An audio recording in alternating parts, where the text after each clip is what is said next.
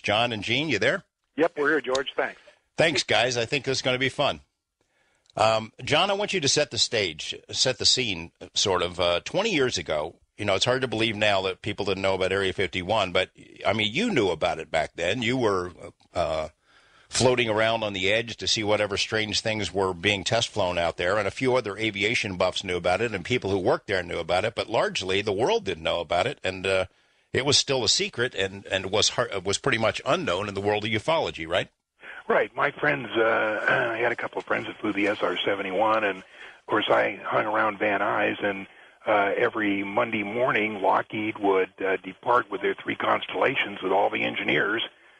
This is in the 60s, the middle 60s, and then on Friday afternoon, the 3 constellations would come in all in trail formation and land, and those were the engineers and that worked up there. And I never knew exactly where it was, except it wasn't too hard to figure out, somewhere in the Nevada test site.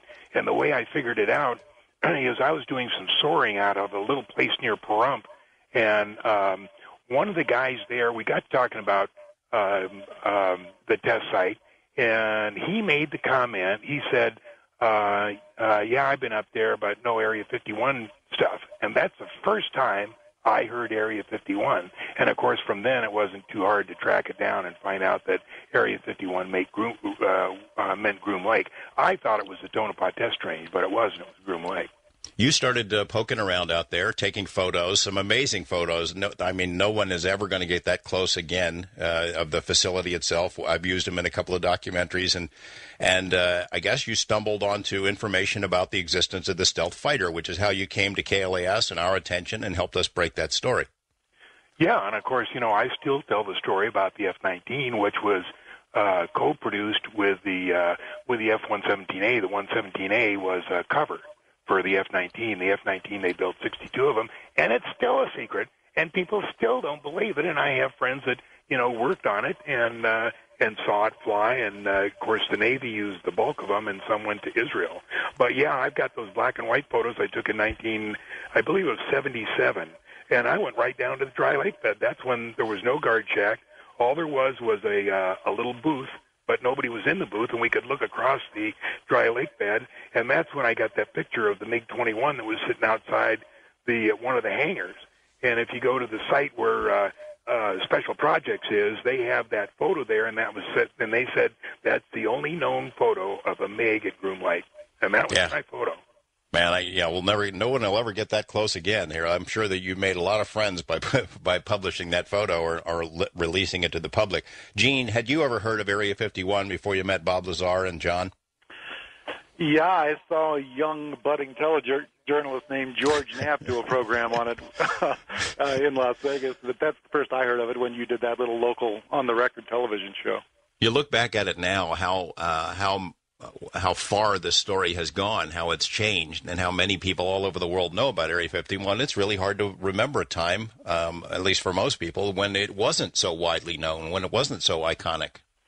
Right. When Bob took us out there to see the disc test, not that we necessarily want to jump right in there yet, but it was as desolate as the place could be. We took an RV, and even in a vehicle of that size, we were just engulfed by desert and night sky. There wasn't a light or a human being as far as the eye could see. And after you broke Bob Lazar's story, I would say, about 12 months, there were actually tour buses taking, tours of people out to Area 51 to show them where Groom Lake was. Oh, you saw my stories, but before you had talked to Bob, had you ever heard of the place? No. Well, wait, Gene, didn't you say you watched On the Record? Yeah. Well, George and I talked about that a year before. Well, that's what I said when I saw you guys on the record. All right, I'll tell you what, guys. I had never heard of it. We're going to take a break. When we come back, I want to get into the story of what you saw 20 years ago tonight. We're going into the break with Sammy Hagar, who can't seem to drive 55. Stay with us, everyone, for Coast to Coast AM. We're talking with Gene Huff and John Lear about what happened and what it started March 22nd, 1989, 20 years ago tonight, when they went out into the desert at the suggestion of a guy named Bob Lazar and watched a test flight of something amazing. When we come back, we're going to get into specifics about what they saw that night and what they think it represented. Stay with us on Coast to Coast AM. Welcome back to Coast. I'm George Knapp, joined by Gene Huff and John Lear, talking about the origins of the Area 51 story, how it all began. Gene, why don't you tell me how you met Bob Lazar? Back then I was working at a place called National Appraisal Service down on Eastern Avenue in Las Vegas, and Bob owned back then, this was prior to digital cameras and good appraisal software, so real estate appraisals were still typed out, and actual 35-millimeter photos were taped or pasted in the pages of a real estate appraisal, and Bob Lazar owned the photo processing lab that serviced all the residential real estate appraisers in Las Vegas, so he was Bob the photo guy. Well, this was before he's Bob the UFO guy. Right. Well, he was still a pretty eclectic fellow. I mean, he'd show up for photo deliveries in a Honda with a jet engine in it, so he wasn't your normal guy. He looked like a scientist and was certainly an interesting guy, even if he owned the photo lab. And not everybody drives a car with a jet engine around Las Vegas, but certainly not in 1985. And you were sort of instrumental in making the link from Bob to John Lear. Right. I had seen John on the record with you and was really interested. I mean, John had a lot of UFO history. Would talk about Richard Nixon was in the know, and the late Jackie Gleason had a house shaped like a UFO in Florida or something like that. Did I remember that right, John? Yeah. He was a big collector of UFO memorabilia. Mm-hmm. And it's just strange how it happened. I had talked to Bob, and Bob's then wife Tracy, whose father was still working down at Los Alamos. He worked on the explosives that implode and compress the atomic material and atomic bombs. So he actually worked on implosions down at Los Alamos, and so I had first talked to Tracy, Bob's wife, and then she had told me Bob had worked at Los Alamos and he was a physicist, and I started telling her about seeing this guy John Lear on the record and about the UFOs, and he had mentioned that people in Los Alamos were in the know. And when Bob heard that, of course, the first thing he wanted to do was prove that he knew more than everybody else, and that he had never heard about this Los Alamos. But then when he started inquiring to some people with top secret security clearance down at Los Alamos that he knew, he found some substance to some of the things John was talking about on your show. John, you came into the TV station, KLAS TV, where I work, and tried to interest my mentor and friend, the late Ned Day, in looking at a pile of UFO documents. And you had some credibility with the TV station because you had helped Ned and our station break the story about the existence of the stealth fighter out there in the Nevada desert, which was an awfully big story. That was a really interesting day because Ned and I were good friends, and, I tipped him off to this stealth fighter and stuff like that. And when I told him about this flying saucer thing, he blew me off. He said, "It's not possible, John. I would have known. I didn't know you were standing right behind me." And as I started to walk out, you said, "Hey, John, but I want to see some of your stuff." And that's how it all started. And we did a show called On the Record, and one of these shows that airs at like 6 o'clock in the morning on a Sunday that nobody watches, and it's a city councilman would be on, and there's John Lear unveiling his beliefs about UFOs and government cover-ups and things, and all of a sudden the phone's ringing off the hook, and people are paying attention and calling me up, and hey, when are you going to have that guy on again? So we had him on again, had him on a third time. It was even a bigger response, and that's sort of how I got hooked on this stuff, is that I thought, gosh, this touches the pulse of the public in a way that I had never been aware of before. I couldn't figure it out. So we thought maybe we would look into this. And in that third show, John Lear hinted that he might know a guy who was working out at Area 51 on recovered alien technology. You remember that show, John? Yeah. And you called me up that afternoon and said, any ideas on what we can do for an encore? And I said, well, I have a friend that just got canned out there. Maybe he would want to talk. And then you set the whole thing up for that interview. So through Gene Huff, you meet Bob Lazar. And Gene called me, and he said, I'd like to get a copy of all your tapes and stuff. And I said, well, I need an appraisal. And so we traded the tapes for the appraisal, and he brought over Bob Lazar to hold the measuring tape. And Gene and I are talking about, UFOs, and Bob couldn't have been more disinterested. He was rolling his eyes. I mean, he thought this was all just baloney. He just couldn't believe it. He said, "Look, I worked at Los Alamos. If there'd have been anything like that, I would have known." Well, first of all, I had known Bob Lazar that long back then, so we weren't as all buddy as we are now. When I called John and said I'd like to get some of your copies of some of your stuff, the response was actually kind of get lost. I don't have time for that nonsense. And then he found out I was a real estate appraiser, and he did need a real estate appraisal, and then the deal took place. And I had brought Bob with me, and it was funny because I had never seen anybody treat Bob with such disdain as John did. John just thought he was some little kid that I brought, with me to hold the other end of the measuring tape when we measured his house. And about the third time that I said, he used to work down at Los Alamos, John finally listened and said, "You used to work at Los Alamos?" And then the conversation started. So the reason I raised these questions, the issues of how you guys all met, is because there are critics out there who believe that John is somehow the evil puppet master who created this whole thing, who talked Bob into making this story up, that you guys are all in this together. But the reality is you didn't really know each other, and it kind of fell into place. Oh, and there are giant personal things going on behind the scenes here. It wasn't all this easy and cut and dried. There were a lot of coincidences that took place, in Bob's personal life, things that went on that would just not really be fodder for this radio show. It sounds a lot more convenient than it was, but yeah, it was a lot of synchronicity, a lot of sheer coincidence that made things turn out the way they did.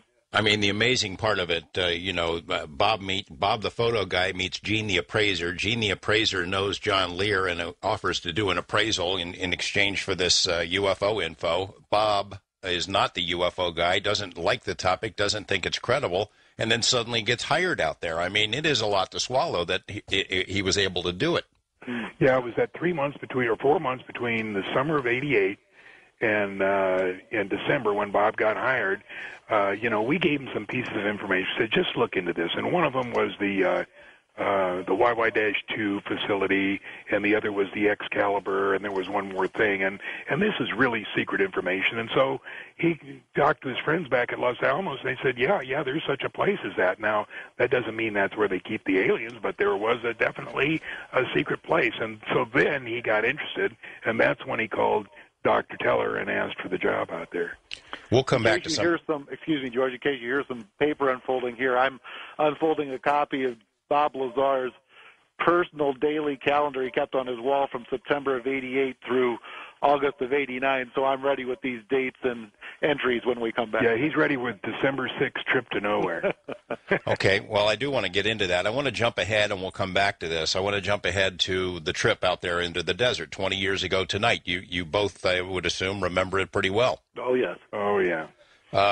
Tell me how that came about and what you saw when you got out there. John, why don't we start with you? Okay, well, the day before, Tuesday, I was over at Bob's house, and he was making me a doggy death ray. And what that was my dogs were getting in Marilee's flowers, and we had to figure out a way to keep them out. So he was making an amplifier that would broadcast a high-pitched sound, which would allegedly keep them out. And in the afternoon, he just said, they're going to test fly a saucer tomorrow night. You want to go see it? And I said, well, how?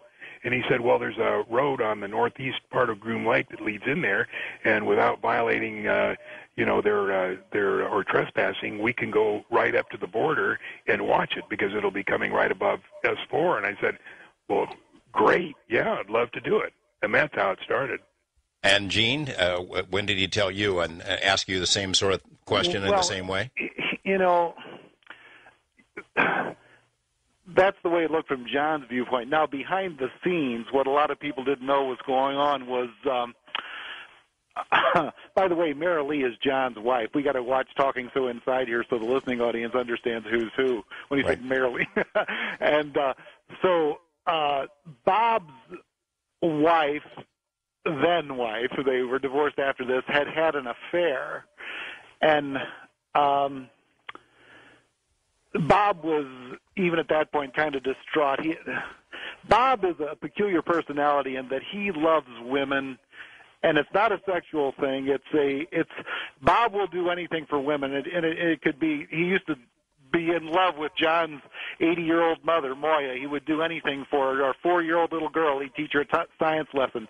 Now, Bob is adopted, and a lot of psychiatrists and psychologists and armchair therapists say that, Bob's mom gave him away, and so therefore he spends his life trying to, appeal to women. I mean, I don't know if there's any substance to that. Certainly it's not anything to do with his mother. His mother, Phyllis, is as wonderful of a mother as any man could ever have, so it's not like he was lacking anything in his actual life. The people that adopted him were a wonderful couple.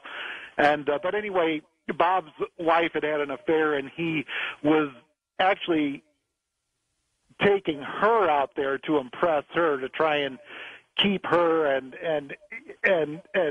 we were excess baggage. I mean, I was happy to just be in on it, and I'm sure John was too, and I would have done anything to be included with that trip. But I told John, we spoke a little bit this afternoon, that I don't think if Bob hadn't been trying to impress his wife to keep her and do anything he could to attract her back to him, I don't think any of us would have been taken out to see this.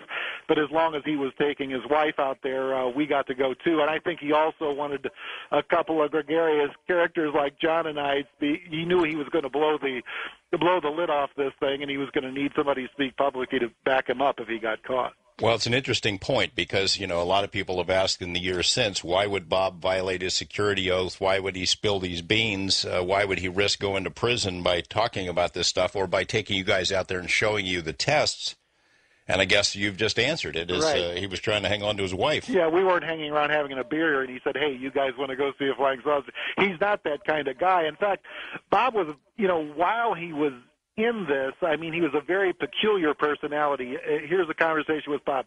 Oh, I'm exhausted. I'm dead tired. I was up to 3 a.m. last night. Oh, yeah? What were you doing? Why? As though you're prying into his life. It's just a casual conversation. He would start a conversation, and you just ask a question any friend would, and then he'd act like you were prying into his personal life. But he was paranoid. The people, Mike Thigpen, well, that's a long story. Anyway, the who were they from? OFI? Yeah, Office the of Federal OFI. Investigation. They were doing the security checks at his house in the middle of the night, and a lot of big things going on that in Bob's personal life, and so he had a lot of stress. He was had the possibility of losing his wife. He was in the most secret and wonderful program that a scientist could ever dream of being in. He couldn't tell his wife. He couldn't tell his friends. And when he finally broke, we were blessed because of it. So who goes out? How many of you went? 4? Just the 4? Yeah. John and Bob and Tracy, Bob's ex-wife, and me in John's RV the first night. You take it from there, John.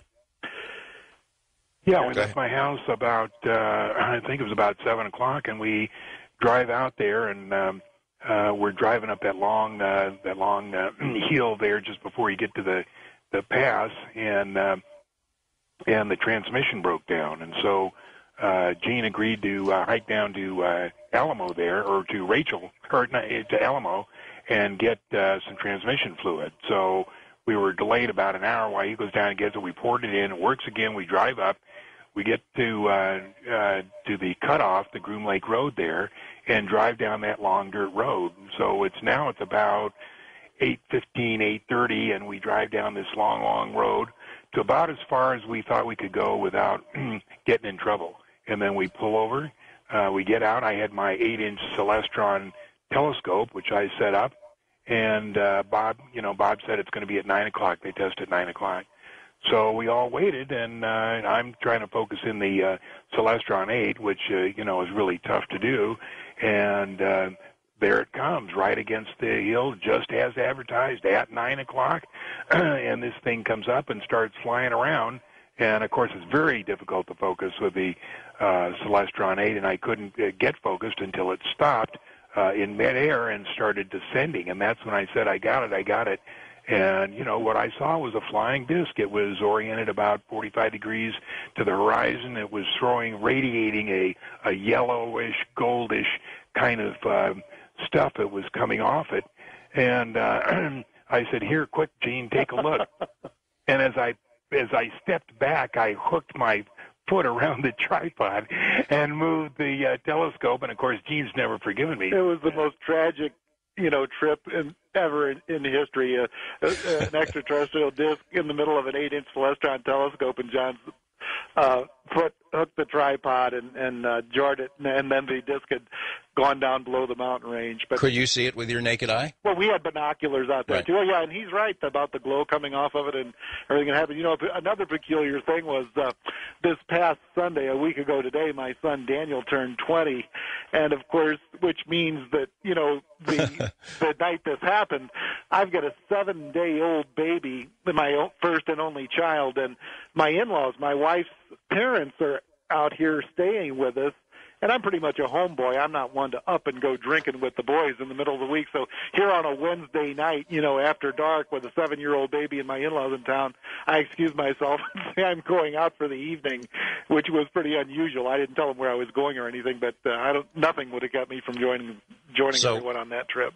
So Bob Lazar tells you when it's going to this test flight's going to take place. Sure enough, it turns out to be accurate. You see this thing. I mean, what a feeling that must have been. What a rush.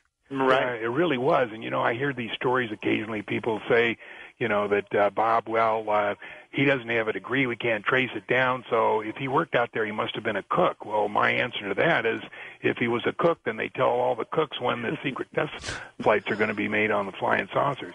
Right. I mean, it's a big point that he knew when the flights would take place, because there had been no news stories about that. There had been no discussion about it in UFO circles or UFO magazines. He knew when they'd take place, and whatever it was that was flying out there, it looked like a flying saucer, and he knew about it. So I don't know how you explain that one away. And we didn't mistake. People go, "Oh yeah, well you probably mistook the stealth fighter or whatever." Well, John Lear probably knows a little more about jets and airplanes than anybody you'll run into walking down the street, and we didn't mistake an airplane. I mean, I think the collective knowledge there was smart enough, though, that there was no fixed-wing aircraft that we were seeing. And in fact, Jim Taliani, another mutual friend of ours, was actually working on a Totopah test range then. He didn't have his clearance yet, but the stealth fighters were still out at TTR then, so we didn't mistake a terrestrial craft for an ET craft. That mistake did not happen. How long was the thing in the air that you could see?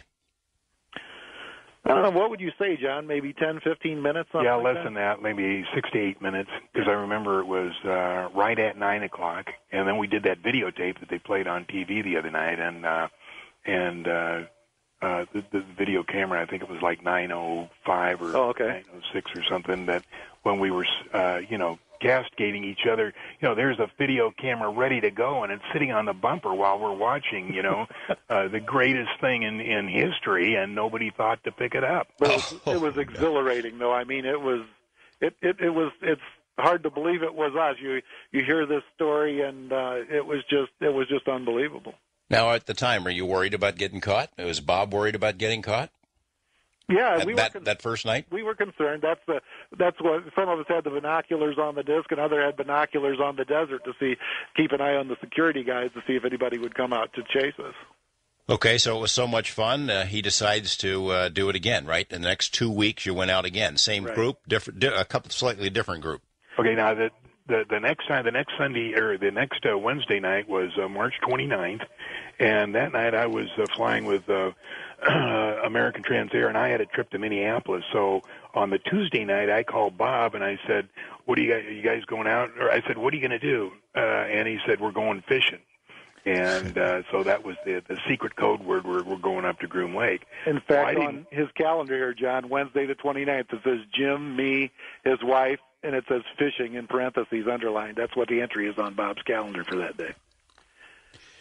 So then the third night was April 6th, and that was going to be the big night when we got, we had the Geiger counters, the video cameras, the stuff and everything, and there was me, Gene, Bob, Tracy's wife, and Tracy, and that's the night we got caught. All right, we'll save that story for when we come back after the break, how it all went downhill, at least for Bob Lazar, and how the story eventually broke as a result. Stay with us. Our guests, John Lear and Gene Huff, on Coast to Coast AM. I'm George Knapp. Welcome back, everyone. Our guests, John Lear and Gene Huff, talking about the early days, the origins of the Area 51 story, and Bob Lazar Let's go back, John. You were talking before the break about this third trip that the George, group took up. Yes? I hate to interrupt, but I think we should step back to March 29th for a second. John was out of town and didn't go. March 29th, we went out there again, and it was myself and Bob's ex-wife, Tracy, Bob and Jim Taliani, our mutual friend that worked out at Tonopah Test Range. And this was the night when the disc actually came the furthest, I guess, north up the mountain range, where we actually got the closest look. And, of course, after not getting any video of it that first night when John was there, we had a video camera, and Bob Lazar remembered to get some video, which is the famous video that's been shown on your specials of the disc jumping around in the sky. And this was when I told the story of how unusual it is to see a craft using gravity propulsion, which I speak matter-of-factly of now. I mean, I didn't know that's what I was seeing then. I was certainly a novice speaking about any of this. But the craft would be a long way away, and like it was when we saw it the first time when John was there, the amber, I guess, colored glow sort of coming off of it, and unlike a train coming toward you on train tracks or a car on a highway, the human brain and eye is used to seeing objects move, and I guess we calculate geometrically the speed and, whether it's going to intersect with us, or that's how we anticipate something coming at us. I guess it's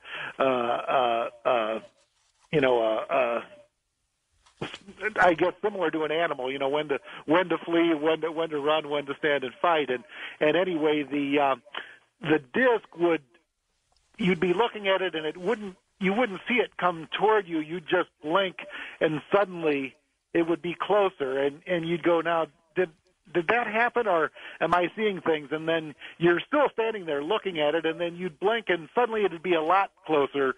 And this was alarming to your mind because you didn't see it travel at any particular speed toward you. It would just jump, and suddenly it would be nearer.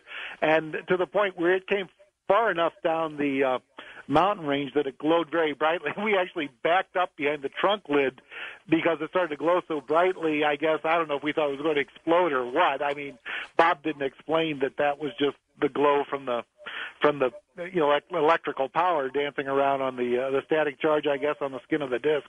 So we backed up and actually went behind the trunk lid. That's how close it came and how fearful we were of it. But that's the night Bob Lazar got the video, and that's the closest we ever did see it come down the mountain range. Hey, okay, so after the first one and the second one, the trips out there where you saw these things, were you able to get any other information out of Bob, or was he still being kind of closed-mouthed? Did you ask him, hey, you really do work out there? How did you know about this? What are those craft? And did he get into the propulsion technology, that sort of thing? Yeah, I mean, he would use the old demonstration of folding a dollar bill in half and showing how they distorted space and time to travel rather than flying in a straight line in a linear mode. But, he knew his phone was tapped. There were always noises on his phone. He had marital problems with his wife. I mean, he was very up and down emotionally. So, no, it wasn't a big party where you have a beer and go, now tell me about those flying saucers. It didn't happen. I mean, he let us in on that, but it wasn't a big UFO free-for-all answering all the questions and telling us the secrets of the universe. I know that sounds strange, but that's the way it was. And I guess the personal question would be, did it work? Did it impress? I mean, he's taken his wife out there to impress her and keep his marriage together. Did that part of it work? Was she impressed?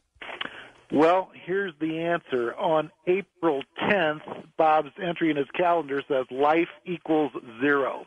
So I would say no.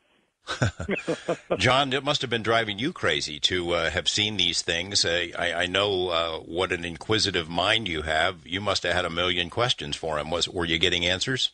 Well, the big night was in December. The first time we went out there was December 6th. And I came home from a trip, I think a couple days later, and I'm sitting at my desk, and he came over, and I'm just writing out some checks, and he just casually mentions, I saw a disc today. And I said, what? And he said, I saw a disc today. And I said, theirs or ours? He said, theirs. I said, well, what are you doing here? And I said, they've obviously followed you out here. They're going to find out you're telling me stuff. Why don't you work for a couple of months and then tell me? And these are his exact words. He said, no, John, he said, you've taken so much crap over this for the past few months that I've known you. I wanted to tell you that it's real. I was there. I touched it. I was in it. and it's real. And so then we spent about 2 hours talking, and he would say, he said, I can only answer questions, I can't volunteer information.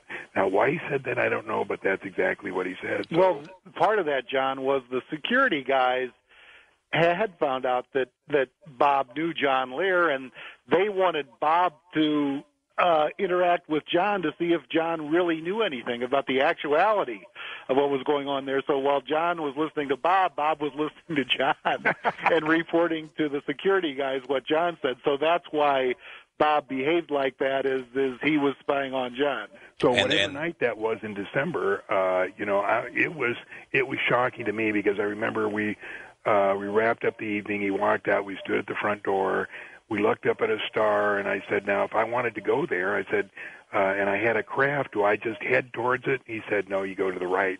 And so then he explained how that happened, or how that worked.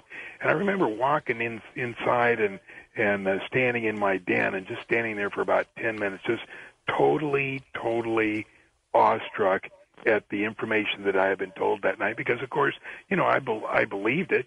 The stuff that I knew, I thought it was true. But for somebody to say, yes, I saw it, it's true, the whole thing is true, I mean, that was really something. That really, it took about, several months for it to sink in, for you to really believe that, yes, it's true. There are aliens. They are visiting us, and Bob did work on their craft. So there's John, you can authenticate that after he started telling us things, it still wasn't a free-for-all where he'd just answer questions and, right, I mean, he'd still be closed-mouthed about things. I sensed a type of paranoia, I guess. He had people, doing random security checks at his house, but it was never until much later just a big party where he just entertained and answer every question he could about the craft, right? Right. Yeah, I'm sorry. Go ahead, John. Go ahead. Go ahead, John. I'm sorry. One thing about the phone taps is my phone was tapped too, and I had a guy from it was Centel then, and I had a couple of teenage daughters. By the way, Jackie and Allie and Moy and Jill are listening tonight. Hello to them. Allie and Jax had telephones and were always changing their numbers and always changing rooms and everything. And so we knew the Centel guy. So one day he's out here, and this is like in December, January, when all this is going on. And he comes down to my den after, working on a project. He says, John, your phone's tapped. And I said, yeah, well, I'm not surprised. He says, well, do you mind if I check and see where the tap is? I said, no, if it doesn't cost anything. No, it doesn't. So he came back in about a half an hour, and he said, I've been down Monroe and down Hollywood and down Bonanza, and the tap is further than that. And I said, well, don't worry about it. I said, all our phones are tapped. We're into this flying saucer stuff. He says, no, I just want to check. So the next morning, he shows up about 10 o'clock. He says, John, I can't work on your phones anymore. I said, why not? Because he said, I traced your tap, and it's a mainframe, and there is no paperwork for it. And I took it to my boss, told her about it, and she said, if you don't like it, you can quit. Wow. And so that was a pretty interesting time. We should also point out that there was another tap that became relevant to Bob's life. In fact, that's how he found out that his wife was having an affair, and we'll get into that story and then go back to the big confrontation with the security guys when we come back. I'm George Knapp. This is Coast to Coast. Stay with us. Welcome back to Coast to Coast. I'm George Knapp, joined by Gene Huff and John Lear, talking about the early days of the Area 51 story, the legend. Gene, you mentioned earlier, and we don't want to get too much into Bob's personal life, but it is relevant to the larger story that he learned that his wife had been having an affair, and I think it was with her flight instructor at the time.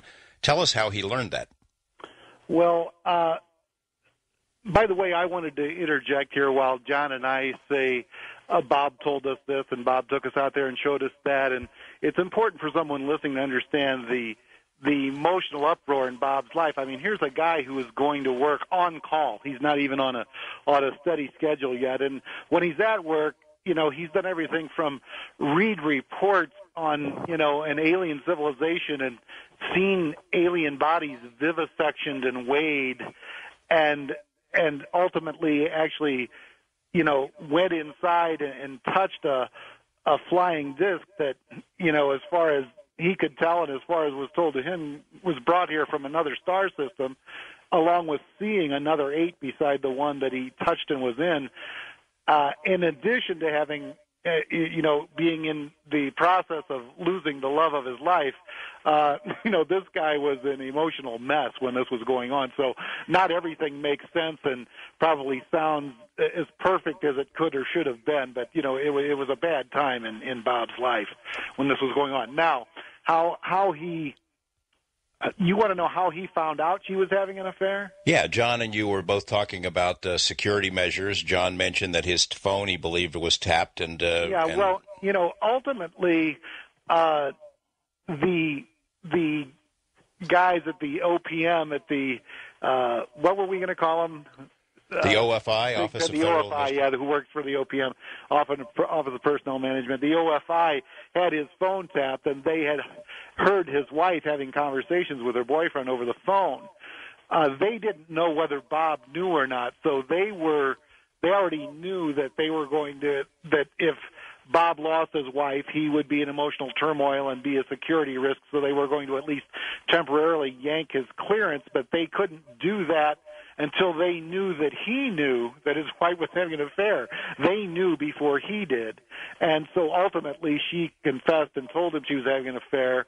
And if I remember correctly, she called her mother over the phone, I think, or maybe it was her father, in another state, and said, I'm messed up in the head. I'm in emotional turmoil. I've been having an affair. And I told Bob, and when the guys at the on the other end at the OFI heard, now they knew, Bob knew his wife was having an affair, and coincidentally, this all happened on the day or the day before Bob took us out for the last to witness the last disc test. So all of this came down when I guess we should go into how we got caught out in Central Nevada. Yeah, let's tell that story. Go ahead, John. You take over.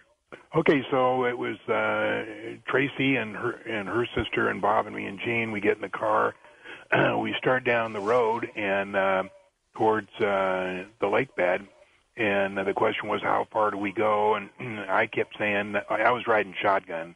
I kept saying, well, let's stop here because, even a mile closer isn't going to help us, get any clearer shots. So they decided, well, let's go a little bit further. We went further and further, and all of a sudden, 2 sets of headlights come on in front of us, and just right at the same time. So we thought, well, there could be a problem here. So I told Tracy's sister, I said, she was driving, I said, now, careful when you turn around because we don't want to get stuck in the dirt here. So we turn around and we go racing down this dirt road. Now, our lights are off also, John. We don't want her to hit the brake lights because they'll see our brake lights. Go ahead. So we go racing down this road, and it's obviously they're going to catch us. So we decide, and this is before we got to the highway, we decide, well, let's pull over. We'll jump out. I'll set up the telescope, and if they ask us what we're doing, we'll just say we're looking at the stars. And now, John, just to interject here, prior to that, we stopped, and when we knew we were going to get caught, Bob got out of the car, took the gun, and just in case of rattlesnakes, and went running across the desert toward the highway so he wouldn't get caught with us. Now, go ahead. Okay, yeah, but that was the last stop. So we jump out. I get the telescope out. I start setting it up. Bob runs out in the desert with a gun. And we're all standing around there, and then the 2 cars show up, skidding to a stop, and the security guys get out, and they've got the guns. And they were big guys too. Are they pointing guns at you? No, they're on their shoulder. They're okay. slung on their shoulder. So before they got out, I ran up to the car and I to their car, and I put my hands on the top of the car, and I said, "You guys aren't dopers, are you? Yeah, we thought you were chasing us, And they said, "No, we're not dopers. We'd like to ask you a few questions." So they asked us what we're doing out there, and we say we're looking at the stars. And then they said, "Well, then why were you driving so fast away from us?" And of course, nobody had an answer for that. So they said, "Okay, well, we need to see some driver's licenses and Social Security numbers." So we gave my Social Security numbers, and I guess we were there. Wait, John, is that true? Because I thought it was you. I didn't think we presented ID to them. We presented ID to the sheriff later. That's right. But we told them our Social Security numbers then. Right. So we gave them our Social Security numbers. I guess it was about a half an hour. They came back and they said, okay, now look, we can't kick you off this land because it belongs to BLM, but we can give you an awful lot of problem if you stay here. And so they jump in their car, and we thought they drove away. They said, we'd like to have you up on the highway. If you're looking at stars, the stars will look just as good from up there. So the trunk is open because I had got the telescope out, and it's bright, so we can't see too much except what's in right around the car. So anyway, we wait for about 10, 15 minutes, and here Bob comes out of the desert. And so he tells us this fantastic story. He says, boy, I had the 9mm pointed right at them. If they were going to come at me, I was going to blow them away, da-da-da-da-da. So unbeknownst to us, the security had parked about 100 meters down the road, turned off their car, and they were recording us. They were taking video, and they had this parabolic mic, and they were recording what we were saying. Well, also, John, remember, I guess they were watching us through night vision goggles, and you and I saw a green glowing thing kind of drop as though somebody had them at their eyes and dropped them down, hanging around their neck, and we saw this green light. And I said, did you see that?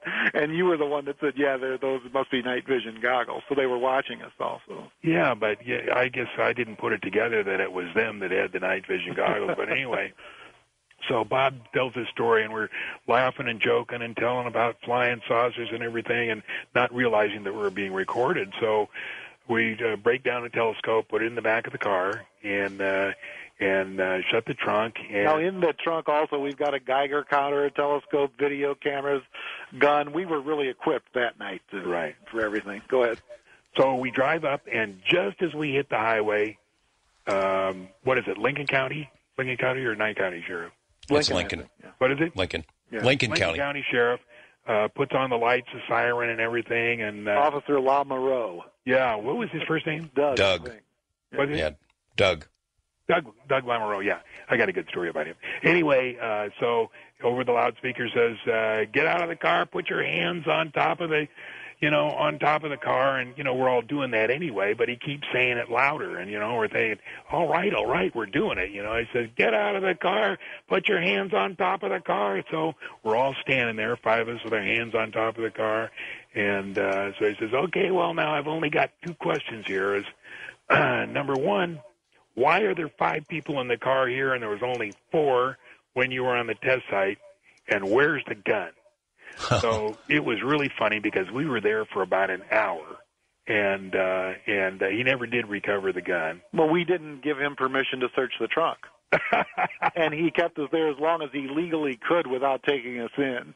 He said, I'd have to take you in if I'm going to detain you any longer, but, you stay away from here and no more shenanigans. And then he let us go. So Gene's kidding me here is because Doug Lamoureux, the sheriff, says, okay, I need to see some driver's license.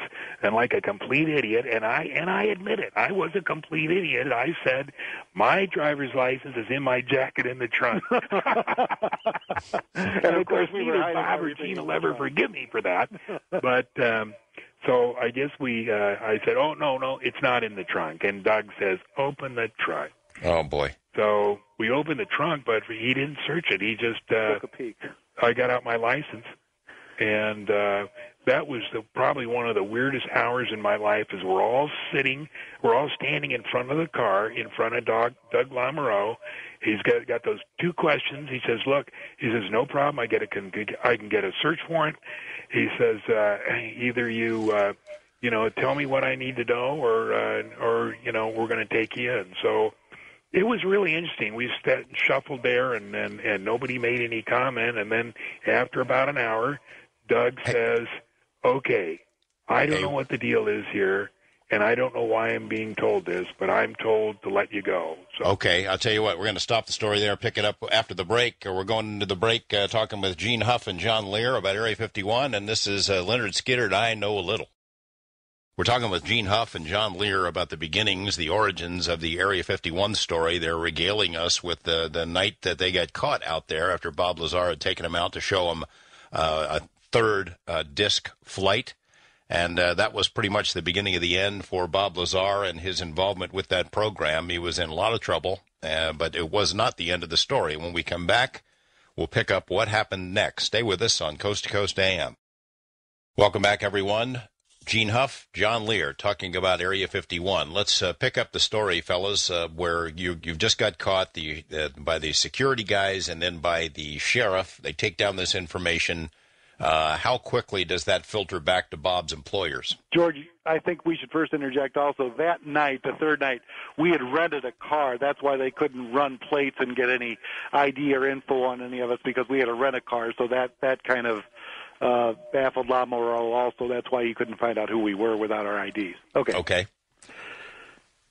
Let me put it this way. Had there been a disc flight while all this is going on, obviously you're not paying much attention to what's going on over the hills, but did they have a test flight that night, or did you see it? I don't remember seeing one. I don't think we saw anything that night. Okay, so how quickly do things go downhill for Bob as a result of what happened out there? Well, on his calendar here, it says he called that night bad day at Groom, and the next day it says debriefed at work. So the very next day, he was called in to go to work, and he went to the EG&G terminal, which no longer exists. That if you remember, you guys do because you're in Las Vegas, the EG&G terminal at that point in time abutted Sunset Road, not far east of the Las Vegas Strip, and he went there, and Dennis Mariani, who was the security guy that shadowed him when he was at S4, said that Bob started to go toward the plane to take the jet out to land at Area 51, and Dennis said, we won't be going that way tonight, and they took a car and actually drove out to Indian Springs Air Force Base, where Bob got a very nasty debriefing, and they showed him. They asked him why he took all of his friends and family out there to watch the disc test. He said that's kind of what we meant when we told you this was above top secret. That we didn't want you to tell everybody about it. And they showed him a stack of transcripts of everything on his phone lines, including his wife Tracy talking with her boyfriend, and said that now that he knew his pretty little wife was having an affair, he was a security risk, and that they were going to yank his security clearance for some period of time. I don't remember the duration, but he could reapply, months or whenever down the road when he'd be more emotionally stable. Well, isn't that astonishing that they would say that he could come back to the program after he has obviously, spilled the beans to people without clearances? That is a good question, and I've discussed that with Bob, and we really concluded that probably the decision on what to do with him was done at a higher level. They had to do something immediately, right? They got a guy from the program taking people out there to watch the disc test. They've got to reprimand him and kick him out, but what to do with him for the long term had to come from wherever, Washington, D.C., wherever, whoever calls the shots, whoever that may be or they may be, may not have known, by that next day. I think they had to decide what to do. This was the interim reprimand. And in fact, it definitely was, because they had called him and told him that they wanted to come back out to work. And he said, no, I'm not going. And they said, are you refusing? He said, yeah, I'm not coming out there anymore. So they did call to have further intercourse with Bob Lazar, but he wouldn't go back out. Yeah, he was worried what might happen to him out there. Right. Now, one of the interesting things they told him in the debriefing is when they started it, they said, when you talked to John Lear and said you were going fishing, that really threw us for a Yeah, that really fooled us. Fishing John, in Groom Lake.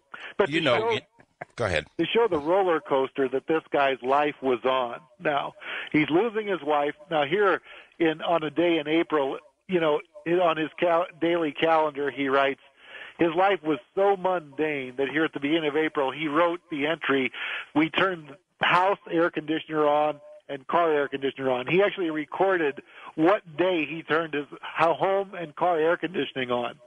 The next day it says bad day at Groom, and the next day it says debriefed at work. So he goes from having so little going on that he's writing he turned his air conditioner on to going to show us a disc test at Groom to getting debriefed at Indian Springs Air Force Base.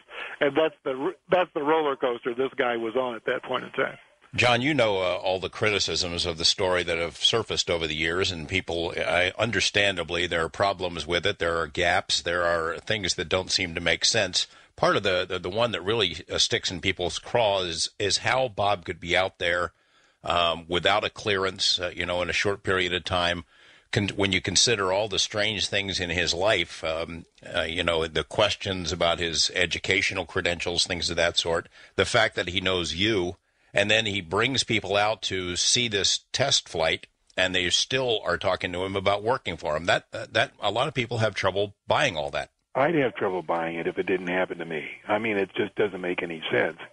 But George, this brings up a good point, and a lot of scientists, in fact, that email you have trouble with this because they all say, look, I've got a PhD. I'm one of the foremost scientists in that field, and certainly they would have chosen me before Bob Lazar. And, of course, your credentials weren't necessarily the criteria. I mean, Bob's adopted. Bob's a renegade. Who am I to say what the criteria is? But they have to decide who will be helpful, who can take it. I mean, let's face it, there are philosophical, theological ramifications to all of this, and they don't just let it wasn't a contest of who has the greatest credentials, that's who gets in this program, and this offends some people. Certainly if they would have wanted great scientists, well, they would have chosen me, so therefore I don't believe this is going on. But the criteria was, wouldn't you say, John, was never who had the greatest credentials. Yeah, it was who they could probably discredit the easiest if he ever said anything about it. And the fact that Bob had a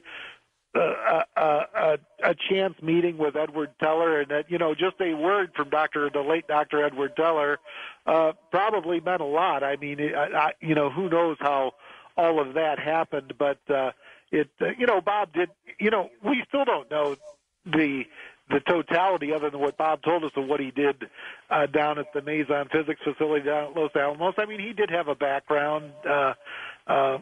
People have told John, you have other CIA guys have told you that they love to take adopted people and orphans and people that they can get rid of and get rid of their personal information and have no family looking for them. Right? Just so they can shoot them and nobody will say, hey, what happened to my dad and stuff like that.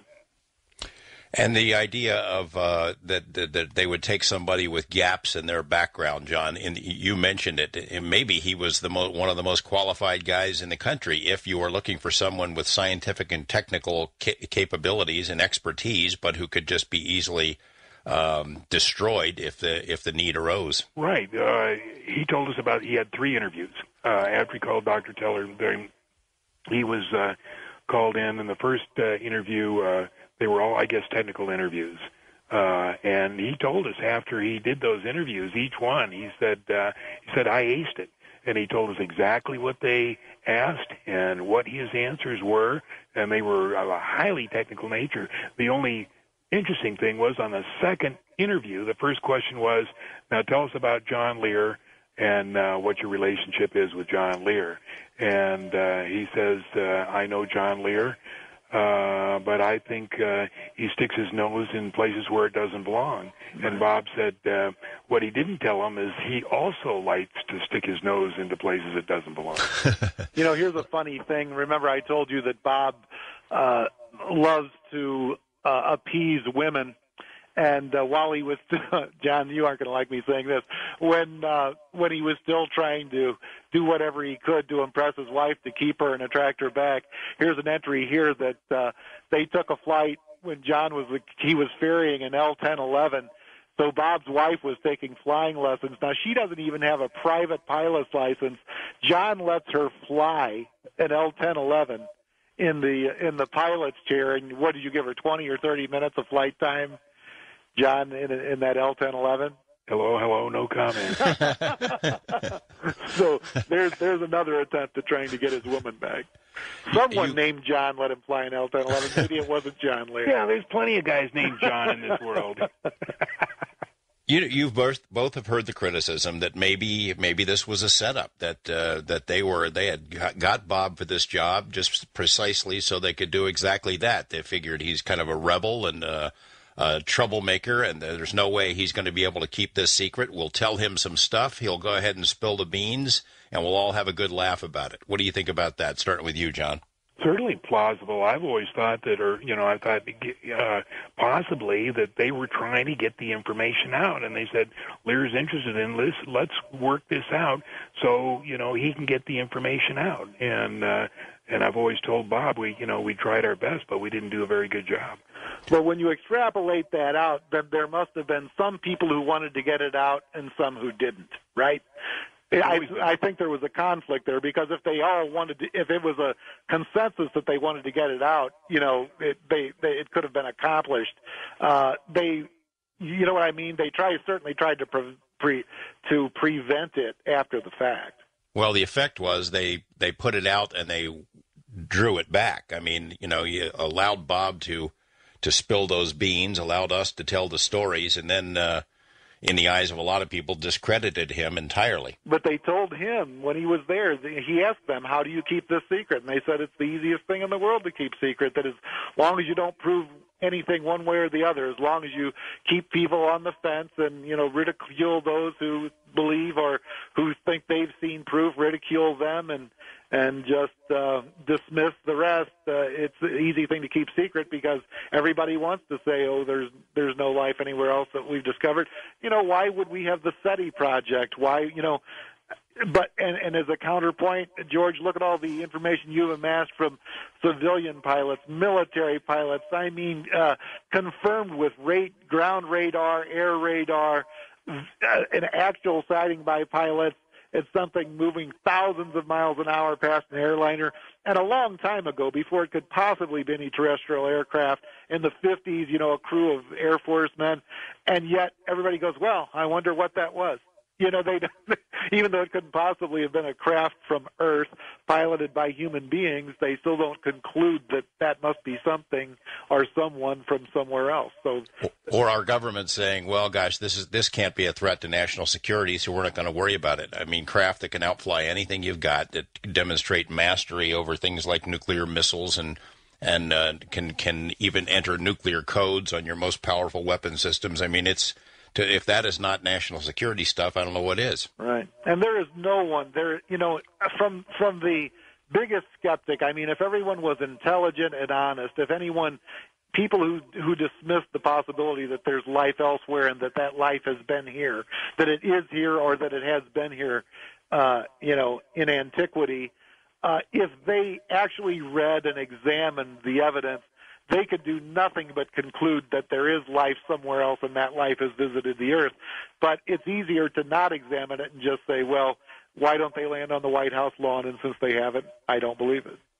What about the idea that they allowed this story to be told, used Bob to tell it, used the rest of us to tell it, so that they could distract attention from something else, maybe something else that was a legitimate earthly made technology out there? What do you think about that, John? Very plausible. Yeah, they had a lot of things to cover up.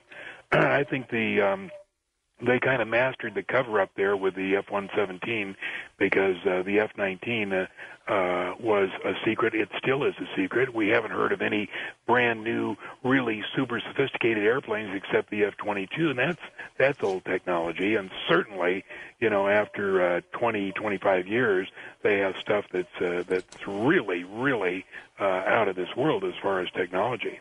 And to that end, whatever that end was, they'd have alien beings vivisection. I'm not saying I'm naive, and I know what great lengths they could go to program someone, but I always say, to what end? I mean, they go, is that the best thing they could come up with?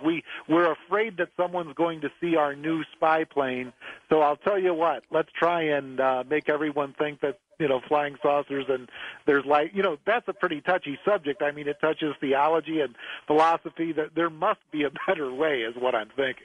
Well, my thought is, if that really was the plan, that they had an idea that let's tell this crazy UFO story, then destroy the credibility of the story, and we'll distract attention away from whatever is flying around out there, whatever secret projects we've got going at this very, very valuable base. That policy was a miserable failure and backfired on them, because to this day, You've still got people going out there with binoculars and telescopes to see whatever it is that's flying around in the sky. You've had tens of thousands of people who've made the trek out into the desert. You've had every major news organization in the world gone out there to look around. You've had congressional investigators and all kinds of media attention. If they didn't want attention for something that was going on out there, somebody really screwed up. Not only there, but everywhere. There's nowhere in the world that people aren't looking, as a reaction to that, probably. And so you just because you can't get away with it there, you probably can't get away with it anywhere that there are human beings. The idea that some people have raised that Bob was part of this thing, that he was a disinformation agent working with this government. John, how would you respond to that? That he was a different disinformation agent? That he was working with them to tell this story and stir the pot. It's certainly plausible. I don't believe it, but, he could have been. I've heard that before. And first of all, I've even heard Bob say, had they asked me to do that, I probably would have participated. He doesn't deny that he would be a guy that would do that if they asked him. However, he is the worst guy in the world. Bob can't, his memory, he can't keep, he treats most subjects with such disdain. He wouldn't waste his time. And Bob's told that same story. He would be the worst guy in the world to make up a lie and trying to perpetuate a lie. He's too busy being productive doing other things. I mean, he would be the worst guy to include that type of endeavor. One of the threads that's out now, and we're going to cover some ground where the controversy still rages over whether he's a legit guy or not, whether there really was a program like this out there.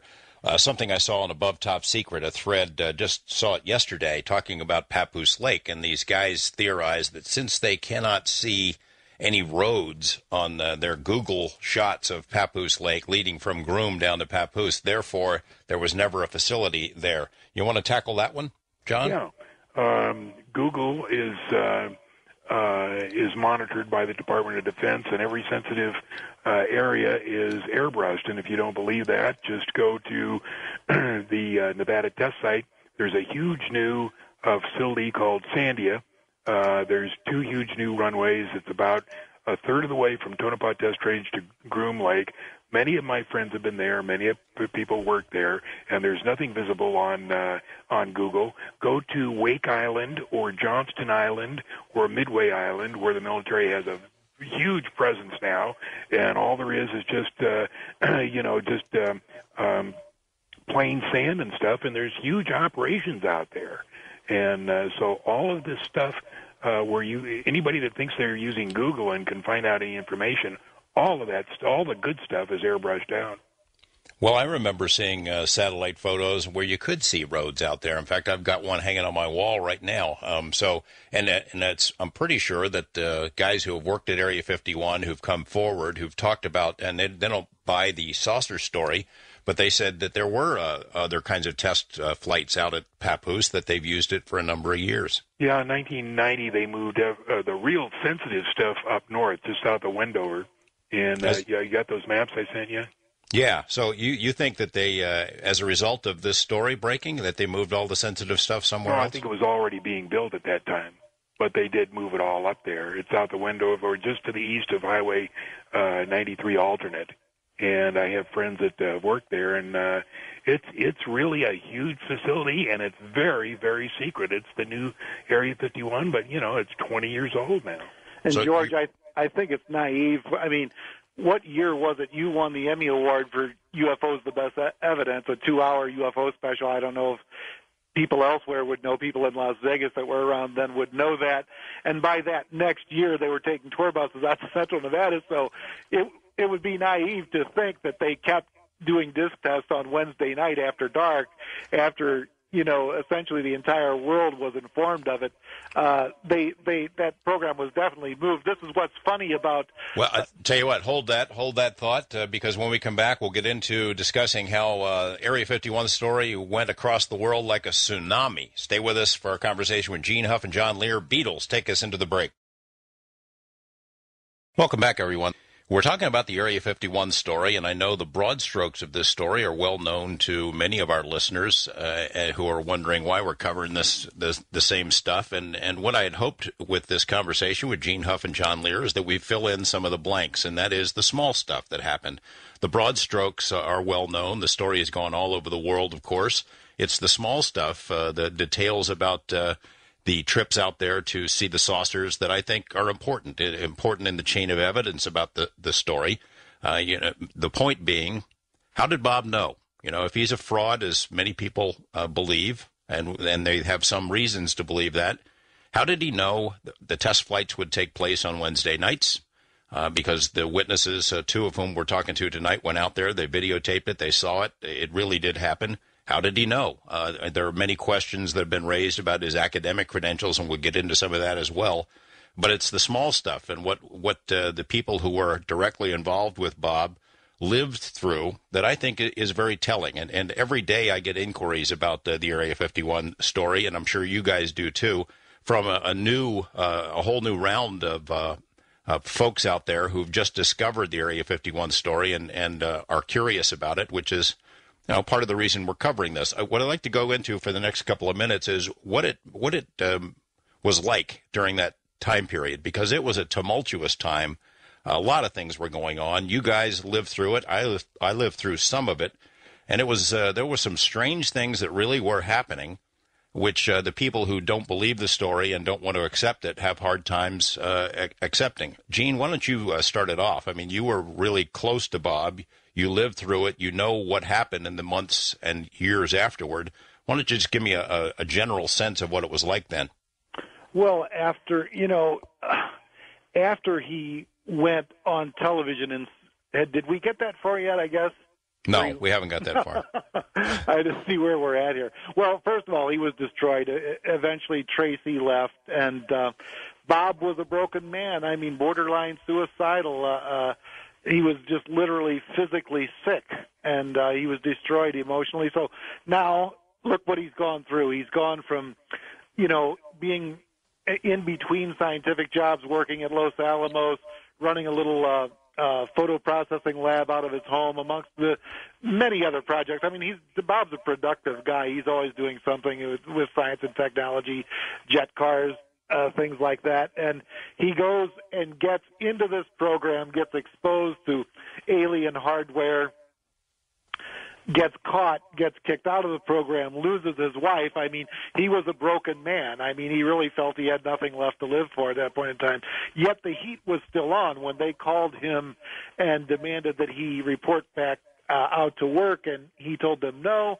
Well, now not only were there clicks on all of our phone lines, he started being followed. One time he went to work out at a gym with Shelley Ball, who is Jim Taliani's significant other, the guy that we mentioned before, worked out at Tonopah Test Range, and Bob owned an Uzi, not full automatic, but semi-automatic Uzi, and they went in and worked out at the gym. When they come out, the doors to Bob's car are standing wide open, and they'd rifled through the papers in there, yet the Uzi is still sitting there on the floor. So if it was just some punks who broke into his car, they certainly would have stolen that Uzi. Instead, his car is just left with the doors standing wide open, his gun still in there.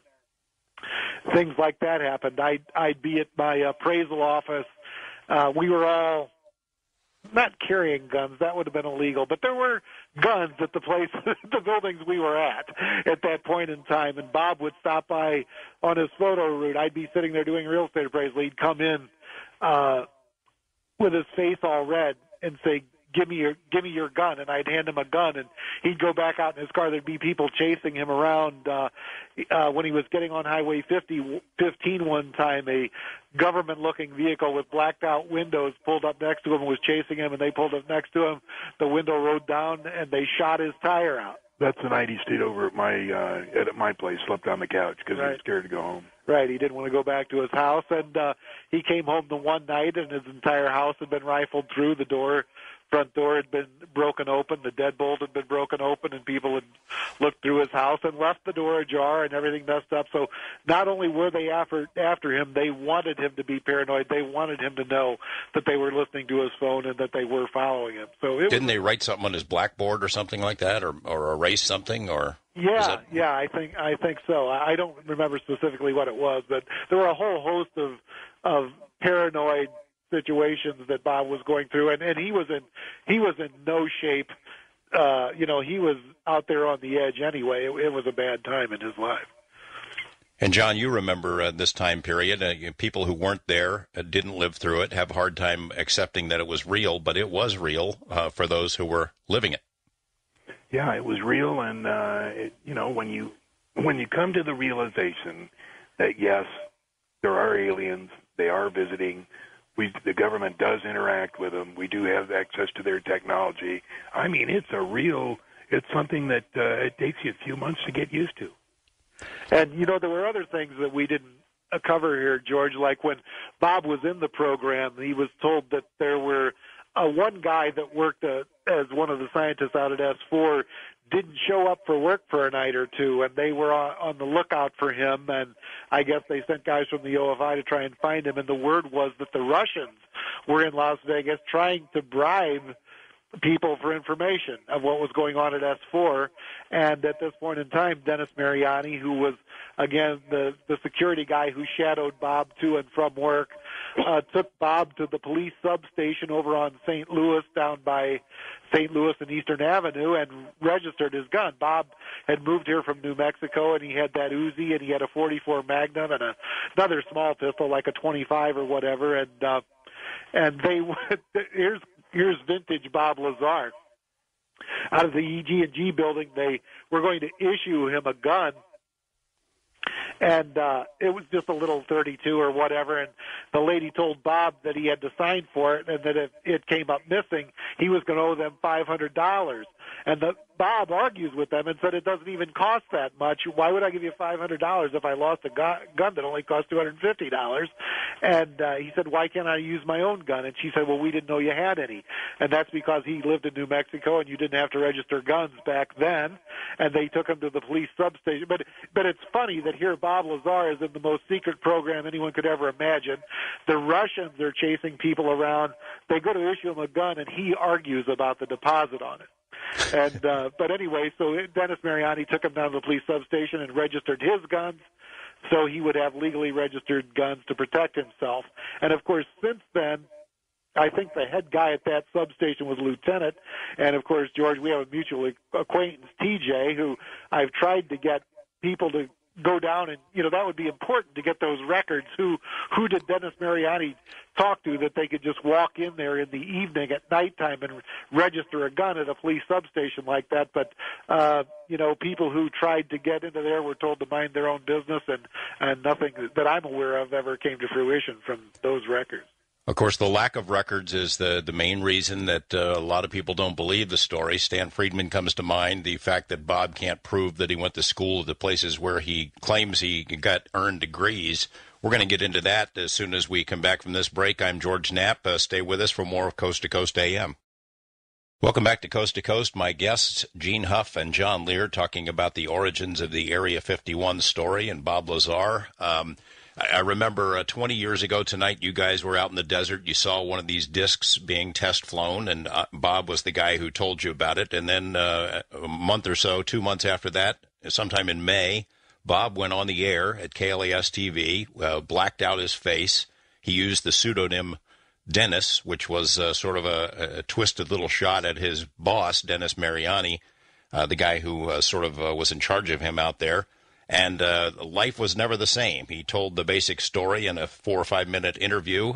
We started working on a much larger special after that, and things were very different. But I remember in the very first story we ever aired in November of that year, where we revealed Bob's true name and identity, we mentioned that his claims of educational credentials, MIT and Caltech, that we could not verify that. And, subsequently, a lot of people have come forward to say, aha, there's no records that he ever went to those shows. Stan Friedman comes to mind. I give Stan a lot of credit for actually doing the legwork himself and checking it out. But the fact is that we reported that in the very first story where Bob Lazar's name was ever used. It is troubling to me, and I'm sure to you guys, that he can't prove that he went to those schools. I know we all must harbor some doubts about whether he ever did go to those schools, why he would lie about it. I personally have great doubts about it for a simple reason.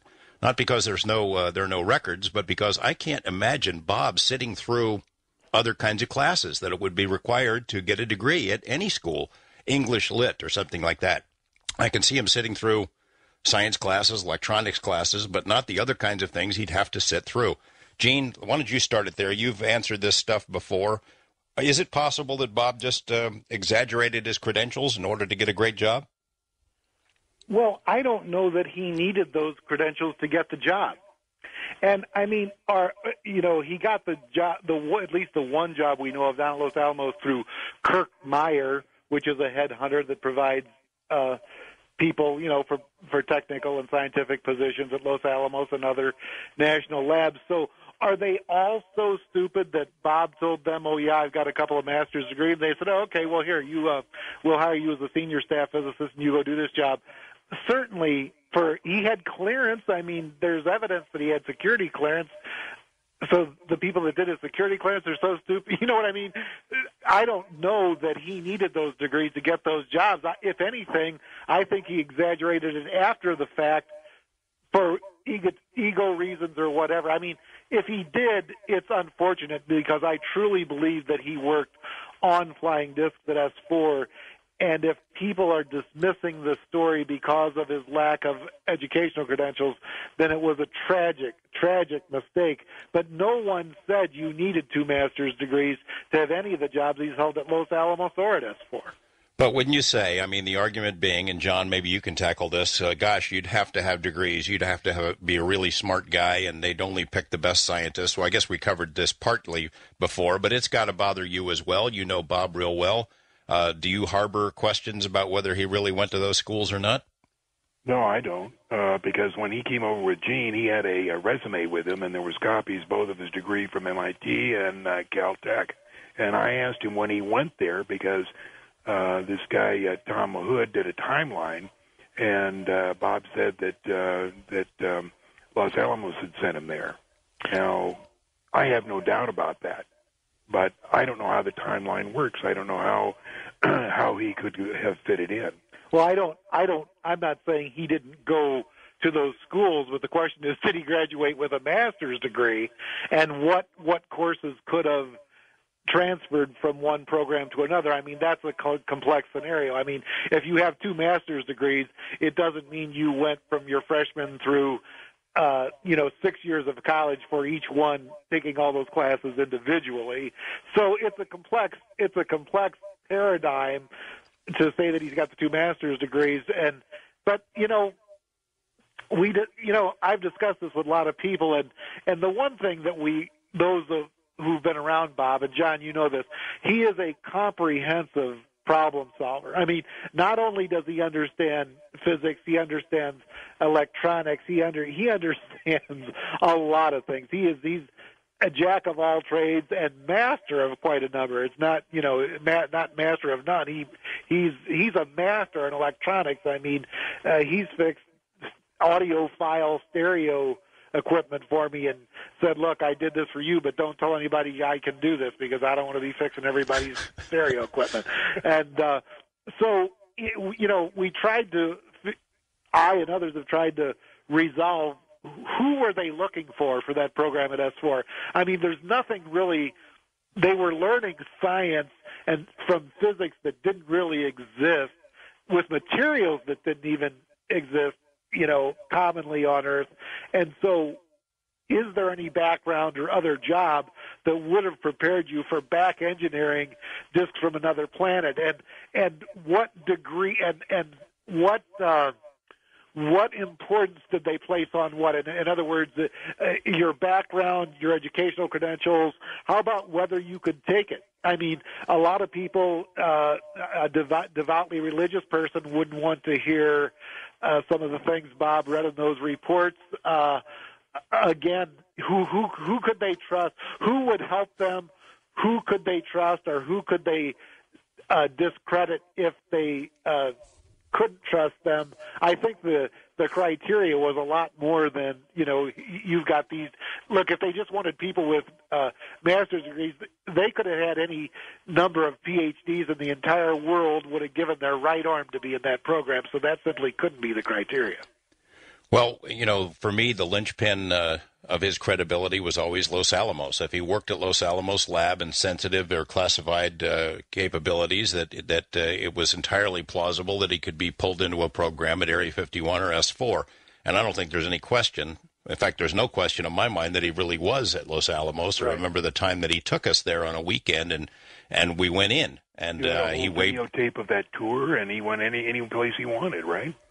Yeah, he waved at the guard. He took us in. It was like a rabbit going through its own burrow, zipping through these buildings and stuff. He knew his way around, waved at people. We brought a video camera in, as you mentioned, John, and nobody stopped us. We took video of that, and it was pretty clear he knew his way around the place. He was in the phone book, but still, that's not enough. I mean, people, well, that doesn't prove he worked at S4. If he was at S4, it doesn't prove he worked on saucers. It's part of the reason why Bob doesn't really like to talk about this stuff anymore, because there's always going to be another round of questions. Is this not true of anyone? If someone worked on a terrestrial program, I mean, are they allowed to take home evidence? And if they worked there, did they work on that craft? Does that craft exist? I mean, forget Bob Lazar. Can some man who's working out in central Nevada on whatever our newest spy plane is right now, is he allowed to prove that he's working on that? And how does he do that? Let's talk about element 115. This is the magical element that Bob said was used to power these flying saucers. John, give me your take on 115. I know that there's a story that Bob stole some from S4 and brought it home, which is an incorrect assumption on the part of a lot of people. But you got to see this stuff and what it could do in a fairly interesting experiment involving a cloud chamber, right? Yeah, we took a regular bell jar and some dry ice, and we put the element 115. It was in the little. We didn't steal it. Somebody gave it to him from Los Alamos, and we put out the story that he stole it, so we wouldn't implicate the guy that gave it to us from Los Alamos. John, wasn't that code name like LA 1000 or something like that? Yeah, something like that. Anyway, put the 115 on the dry ice, and then we hung the Coleman lantern mantle, which has thorium in it, and the gist of the experiment, the reason we did that was to see the attractive properties of 115. Could it deflect the alpha particles being emitted from the thorium emitter? And it did. We videotaped it, and the cloud chamber. The dry ice made the clouds so that we could see the particles in what direction they're going. And, of course, they're going straight out at 1 million miles an hour, and there's nothing that should deflect them. But, in fact, the particles, at least one of them, was deflected, and we got that on videotape. Now, the question is, where's the videotape? Now, I know that Bob has a copy, and you had a copy, and it's like many things in this stuff. They just seem to disappear. All the really hard evidence disappears. Well, I've got it somewhere. I just don't know where it is in this big pile of stuff. Was the 115 still inside of that clamshell holder during this experiment? The little lead thing that Bob made? Yeah. Well, he took it out of there. No, there was a clamshell that it actually came in because it had to be kept under neutron bombardment when it was at rest. I mean, it wasn't just a little thing that Bob made.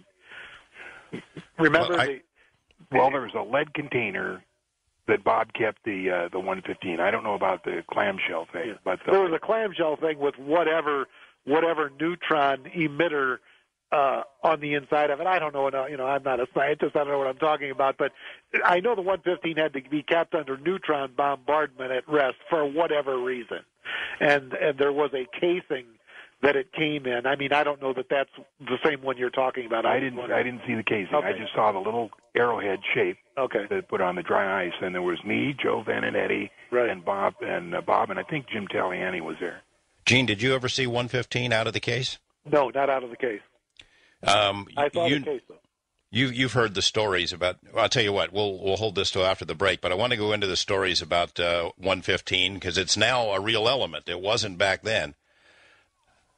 It came out of the sky, an appropriate song for this time period. We'll be back with more of Gene Huff and John Lear, and maybe a call from Bob Lazar. We still have our fingers crossed. I'm George Knapp. This is Coast to Coast AM. We're talking with John Lear and Gene Huff about the early days of the Area 51 story, how it all came about.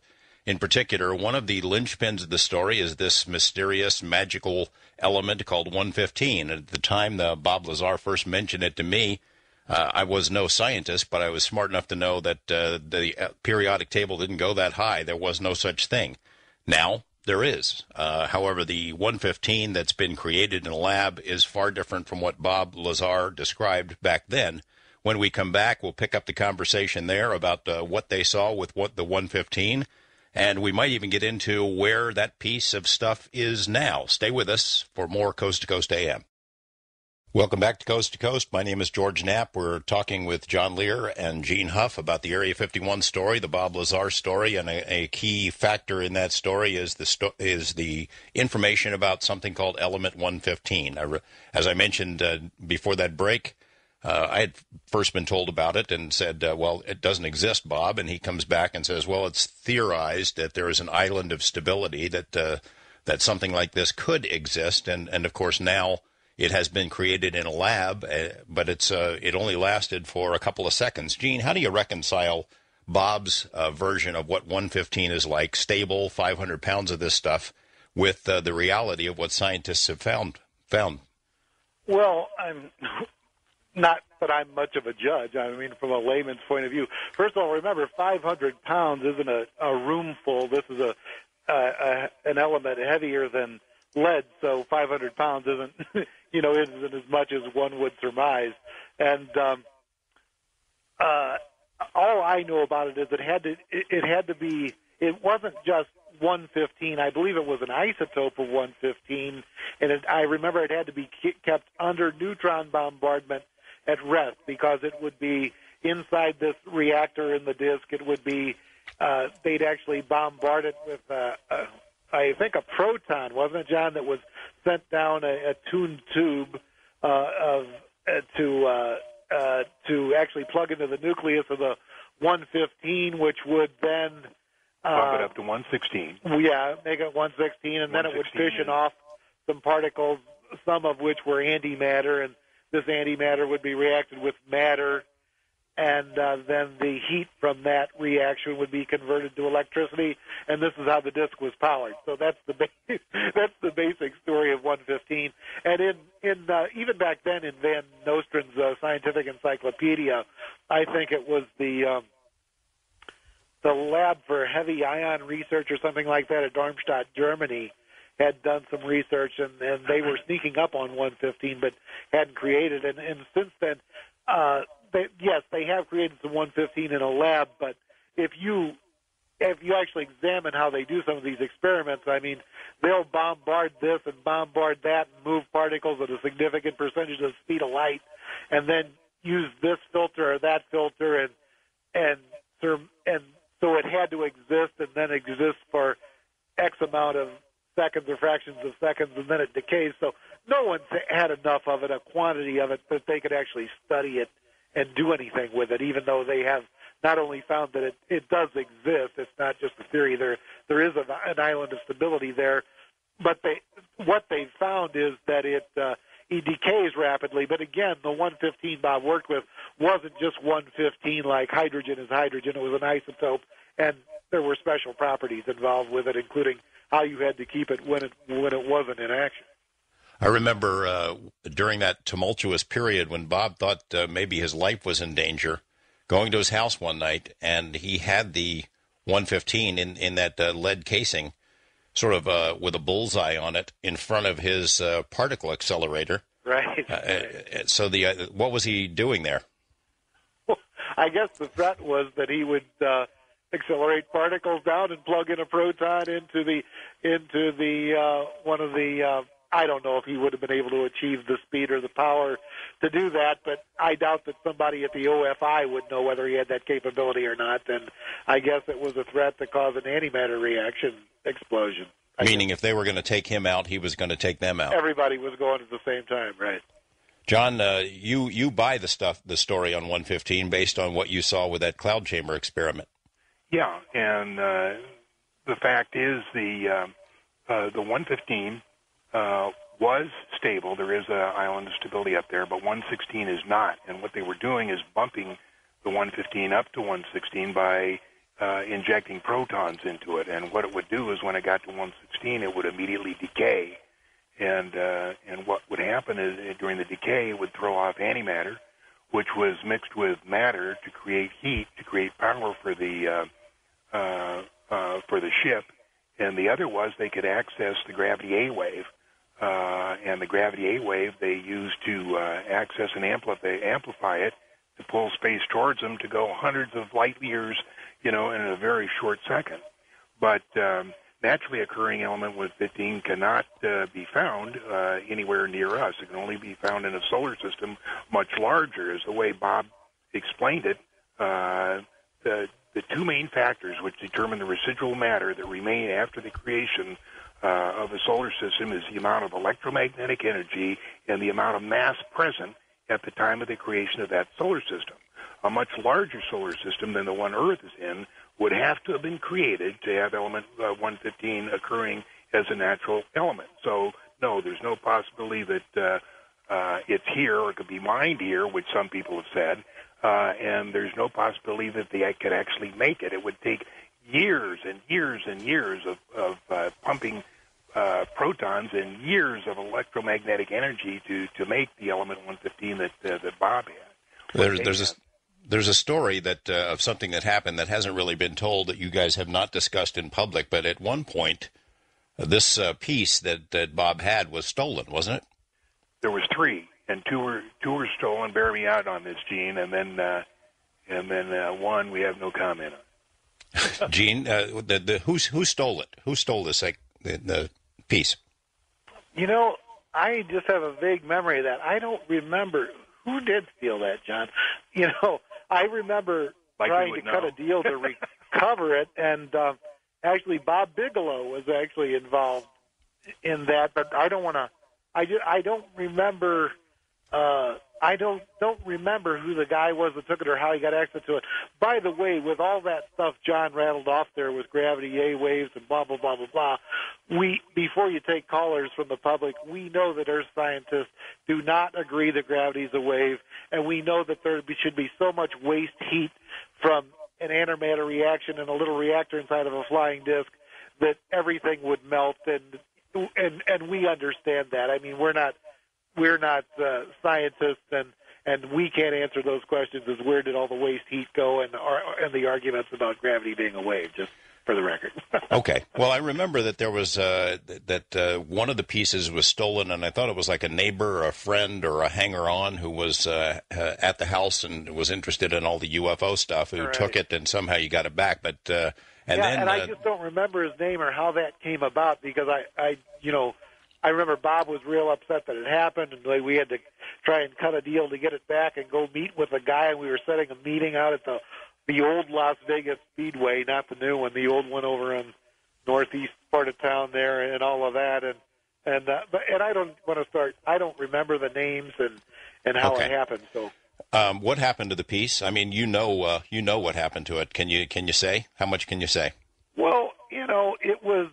He buried it at a place where it'd be hard for anybody to get it. It would be hard to get, but it would be secure at that location for a long time, and would be obvious if its containment was ever jeopardized. So basically, it's known where that piece is. Yeah. Speaking of elements, by the way, it's not like I could drive there and go pick it up, or I would. Right. Speaking of strange elements, the element polonium surfaces much later in the Bob Lazar story. Of course, after this UFO stuff, Bob tries to leave all of it behind, doesn't want to talk about it anymore, starts up a scientific supply business online, United Nuclear, and sells all kinds of weird stuff to schools and labs. And one of the things that he sold was something called polonium. And it surfaced in a major news story a year or so ago, 2 years ago, when a Russian spy was killed, presumably through the use of polonium. And news organizations start looking around to see where could somebody get polonium, and whose name comes up. Bob Lazar, ladies and gentlemen. Hey, how'd that work out? Well, he always had things like that around. I remember him talking about polonium, and in fact, he had ordered some polonium and beryllium from a scientific supply place a long time ago.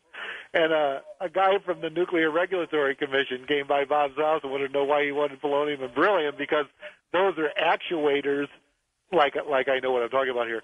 They're actuators in the nuclear explosion. In an atomic bomb, polonium and beryllium are actuators of some sort. So when he ordered some and tried to buy some back then, the NRC sent a guy by his house who really knew what he was talking about, and Bob couldn't talk his way out of it because the guy said, well, for what you need, you can use these other things. You don't need polonium and beryllium, because Bob had a pseudo-purpose other than whatever he wanted it for. And so then when he opened up his own scientific supply place, he found a supplier of it. But we're talking about, it's just so they can use it to detect it with Geiger counters. I mean, you could fit the amount he's selling would fit on the head of a pin, so it's not a quantity of it.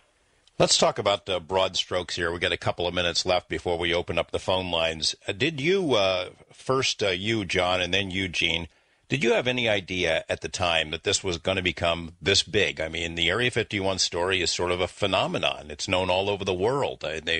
Books and movies and things of that sort, and T-shirts and ashtrays and trinkets and posters, and it's been featured on all kinds of TV shows and in all kinds of articles in the UFO field and beyond. Did you have any idea how big it would get back then?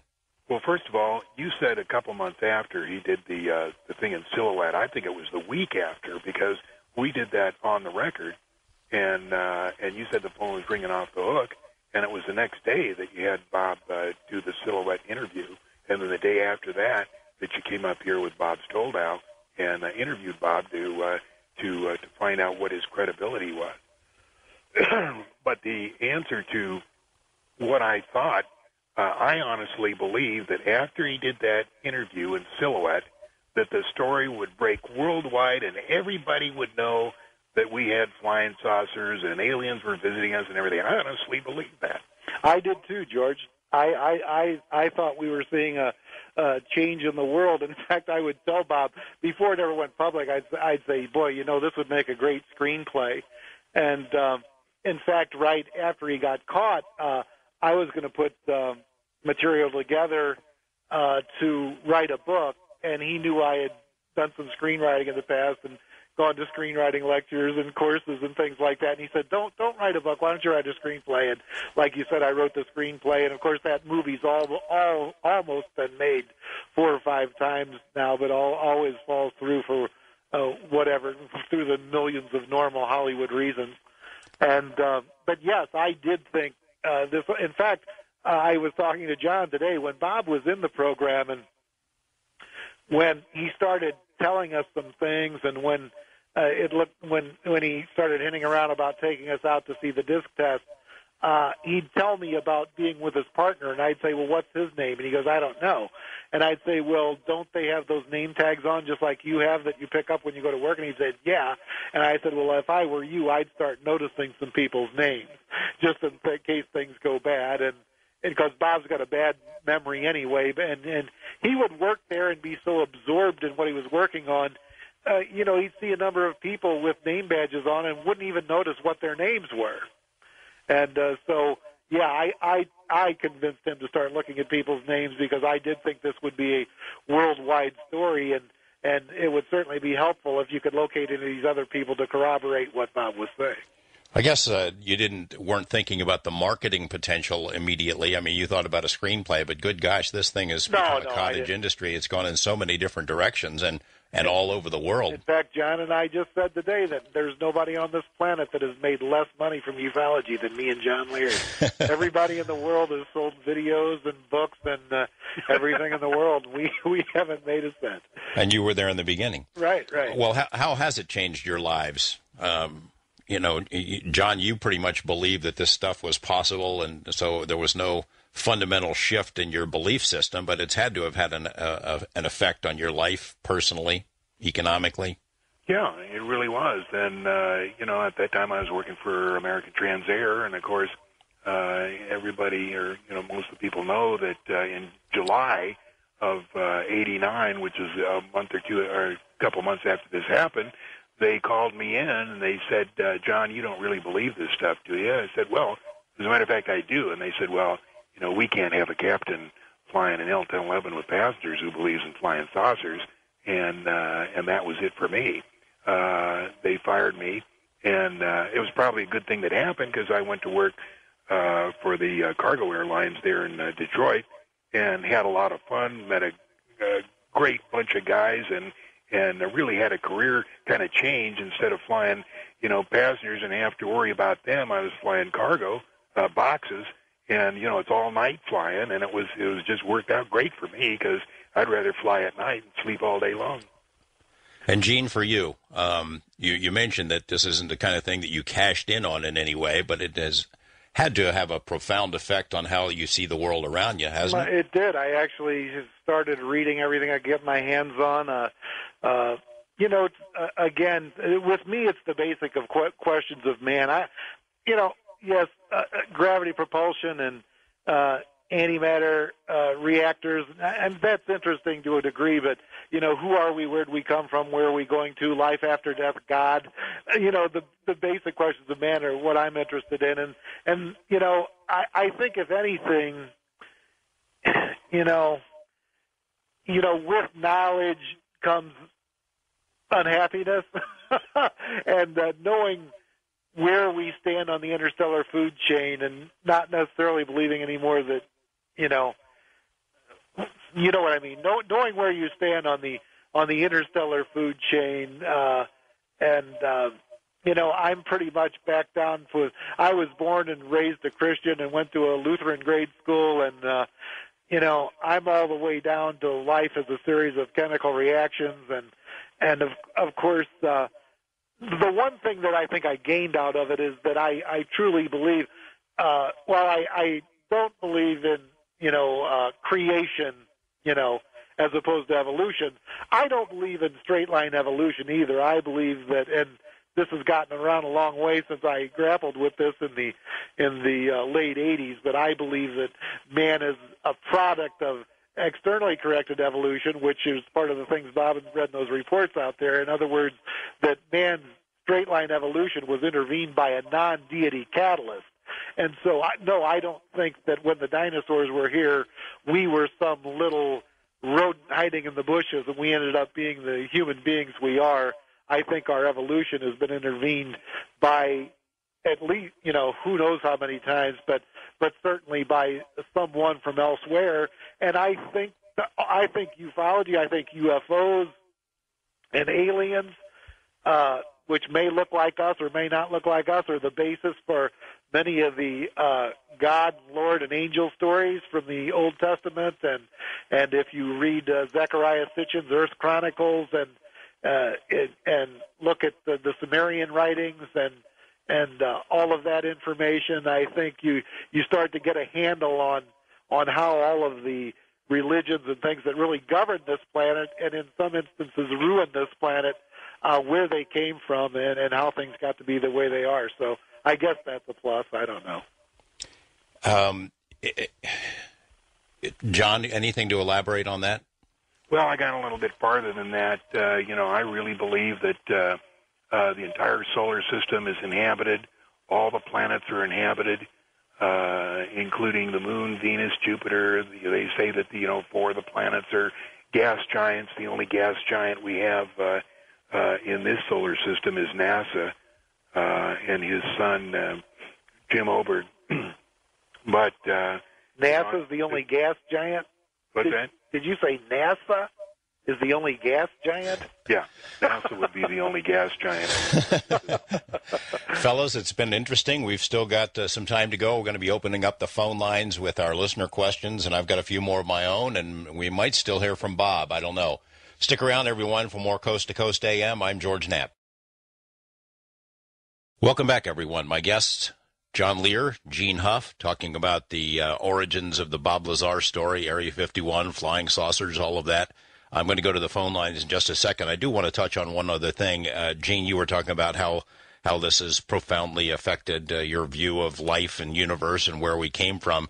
There was something else that Bob Lazar said he read in some of the documents out at Groom Lake that is very disturbing. We didn't touch on it before, but it was tough to get out of him, as I recall. And I'm talking about this reference to a harvesting of souls. Do you remember what that was about? I don't think Bob read anything about a harvesting of souls. He read that man was the product of externally corrected evolution and that man as a species had been genetically altered 65 times. And, of course, we extrapolated that out and said, now, how do you genetically alter a species? Certainly breeding wouldn't do it, especially historically when transportation and communication weren't what they are now.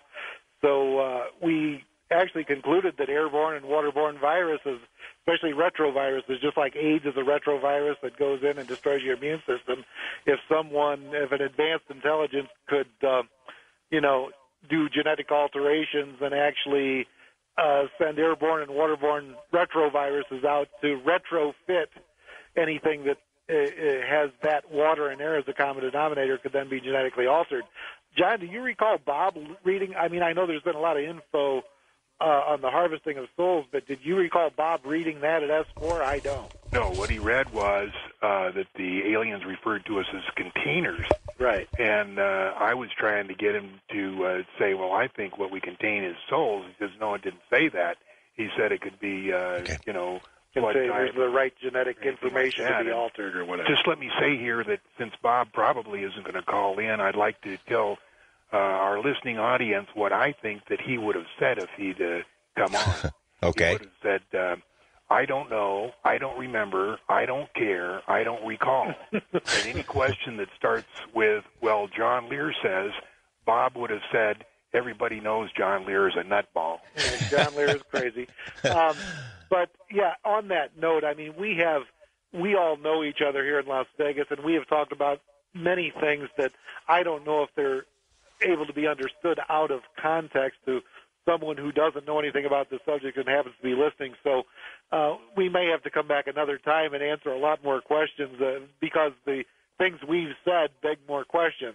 And I'd also like to say that Bob really was regretful that he was supposed to try and call in, but he was in transit over a 2,000-mile trip hauling 3 horses and 3 dogs and 3 cats and furniture in a 4-vehicle caravan. And it's not like this was, some ploy to get people to listen that Bob Lazar might call in. I'm certain we can get him to join us another night when he's not in the middle of a cross-country move. Oh, well put then. We're going to go to the phones, our international line. Greg in Ontario. Hi, Greg. How you doing? Pretty good. How are you? Okay. What's on your mind?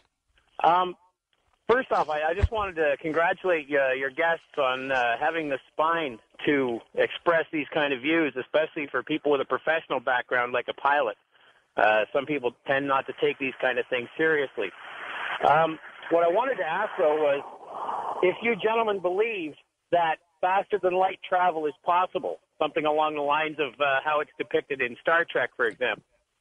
No doubt about it. How is it depicted in Star Trek? Well, in Star Trek, it's depicted as just an engineering exercise, and we don't have the engineering expertise yet. Well, yeah, I'd say we do believe that that's what Bob Lazar learned, is that distorting space and time rather than flying at a significant percentage of the speed of the light in a straight line in a linear mode. They actually distort the space and time that between you and your destination. Similar, I guess, to creating an artificial wormhole. Would that be a good radio demonstration? I don't know. yes, that you can distort space and time, and ultimately you did travel faster than the speed of light, although you never flew faster than the speed of light in a straight line.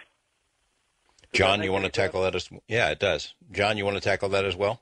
Well, basically, we think as outer space is a nothing, that is just a cold thing, nothing's there. Actually, 1 cubic meter of space contains one hydrogen atom. It's actually a fabric. You could take this and push it and pull it and distort it. What they do with the gravity amplifiers is to pull that space towards them, wrap it around the craft, turn the gravity generator off, and then you're instantaneously hundreds and thousands of miles away from where you pulled that space. You unite or coalesce or join with that particular piece of space, and what they can do is recycle that generator every 12 milliseconds. So if you can travel hundreds of thousands of miles every 12 milliseconds, and you multiply that by how many milliseconds are in, how many 12 milliseconds are in a second, then times a minute, then times a day and a year, you can go a pretty long distance in a pretty short time. By the way, Earth scientists know that gravity distorts space and time. That's how the old experiment they did where you could see stars behind the sun during an eclipse. That's a famous experiment. So we know that gravity distorts space and time. What we don't know is how you can generate an artificial gravitational field. And this is the info that the aliens brought, how you can, when you can do that, you can distort space and time into a much greater degree than that, caused by a star or a planet. Greg, thanks for that call. We need to take a break right now. We'll come back with more of your calls for John Lear and Gene Huff right after this. Stay with us. I'm George Knapp on Coast to Coast AM. Welcome back, everyone. I'm George Knapp. This is Coast to Coast AM, talking with Gene Huff and John Lear about Area 51, Bob Lazar, flying saucers. You know the story. We're going to go to the phone lines east of the Rockies. Davis in Kentucky. Good morning, Davis. Good morning, gentlemen, and bless you all. I was thinking back, it's been years ago, but Art had, I thought, Bob on, and they were talking about the 118 element, and somebody called in and said that there was a Microsoft encyclopedia that you can buy called Encarta or something like that, that in the physics section, 1976 or something, there was an article in there about that. And apparently it had been discovered on a meteorite that came in, naturally. And some other elements had been discovered. I don't have the article. I don't have that kind of money to buy that. But anyway, this guy described that they discovered up through 124 naturally on Earth, someplace in Africa, through spectral, technology. I don't know. Leave it out there with you. I've never heard that, and I would think that would be some of the biggest news in the scientific community. I've never heard a whisper of it. Have you, John or George? No, that's impossible, not on Earth. It has to be a solar system. Well, he said it came in on a meteorite. So. Well, that's interesting. Maybe we'll have to look for that article and see what the origin of the story is. But for it to be stable and have a handful of it in a meteorite, I have my doubts, but that's probably accurate. But maybe maybe there's a piece of truth there, and it's just a little mixed up. Thanks, Davis. Appreciate it. West of the Rockies, Dale from here in Las Vegas. Hi, Dale. Hi. I was just wondering, I've read the stories about the flying saucer that Bob Lazar observed, and I'm wondering, where are they now? And if the government has them, why wouldn't they use them? Because I can imagine all kinds of good uses for them. Where do you think they are? John, do you think they're at the new Area 51 you were talking about? They're probably at the new Area 51. I don't think they'd use them. They're very careful with, what they do with them. I don't think that we use them for, going anywhere or transporting. I think they're still studying them. And if they can glean any technology from it, they're going to use it on a craft or in any capacity that would look normal to any Earthling. If they don't fly the craft themselves, if they learn something from the craft that can be used in another craft of a more acceptable shape, so you could operated in broad daylight without being under suspicion, that is probably what they do. Who knows? They might be using them for something they haven't told us about. I suppose if you used them for example, in a war, in a theater of war. The technology that Bob worked on with those flying saucers is certainly far advanced. We have our own anti-grav technology, which we developed between 1953 and 1955. My father was a major contractor on that development, and through his company Lear Incorporated. So, we had anti-grav, a form of it, in 1955. That's why you never see anything in the news on how we're progressing on anti-grav. We already have it, but it's a secret. I guess the danger would be if you use it like in a war and somebody gets shot down, then you got some explaining to do. Thanks, Dale. Thanks for the call. First-time caller Robert in Arizona. Hi, Robert. Hey, Mr. Knapp and your guest, good evening to you. Thank you for taking my call. Sure thing. In 2004, when Bob Lazar was on Coast to Coast Radio with Art Bell, the night he talked about Element 115, he mentioned at the last of the hour of the interview, and before they went on the news break, and nobody ever did a follow-up on this, but he said that when Element 115 was, before it was fired up in the reactor, he said that a gas was introduced into the reactor. In the next hour when calls were taken, nobody ever asked what that gas was. Now, the gas was just the matter that the antimatter interacts with. It's put in a tuned tube. The antimatter, like I know this, I'm just saying this is as Bob has told me in the past. After the 115 is bombarded, this is all a closed system. The 115 is bombarded, turns to 116. It decays, releases antimatter. The antimatter travels down a tuned tube, meaning, I guess, what's a tuned tube? Whatever forces, magnetism, electromagnetic, so it doesn't explode because the tube itself is made out of matter, okay? So it travels down a tuned tube, and it interacts, the matter that it interacts with to cause the antimatter matter explosion from which the heat is turned to electricity, that matter is gas. That's what the gas is. So I don't think I don't know what gas that was. It could be hydrogen, it could be anything. It's just that's the matter target that the antimatter explodes with. Does that answer your question, Robert? Robert's gone. We're going to move on. Our wild card line, Roland in Boise, Idaho. How you doing, Roland? Hello, Roland. Are you there? I'm here, George. What's on your mind? Well, thanks for taking my call. Sure. And I'm proud to say that I've read transcripts of all your interviews with Bob Lazar over the years, and so I've kind of started this back in the late 70s. And basically, I'm calling to defend his position, Lazar's position, that he's a tech head guy, not a politician. So he knows his tech. One of the things that I wanted to bring up was that if there's standalone energy production, like Bob indicates with the technology, what would that do to the world of economics today? When you look at ExxonMobil, who's produced record profits more than any other company and any other industry ever over the past year or so, these people would not want a standalone energy producer that can power cars, electric for homes and factories. They've got a good thing going, and they're not going to allow the status quo to be disrupted. So that's why I'm saying that when you see some of the movies where people's identities are all messed up and credit cards are deleted and things like that, these people have the power to do that, and I think that's exactly what they've done to Bob Lazar. But would either John or Gene? Mr. Huff care to expound on how this standalone energy might affect our world of economics today? John, you want to tackle that one? Yeah, of course, it would everything would collapse if we were able to use all that. It's the same thing with oil. Oil is abiogenetic, which means it's self-produced. It's not made of dead dinosaurs.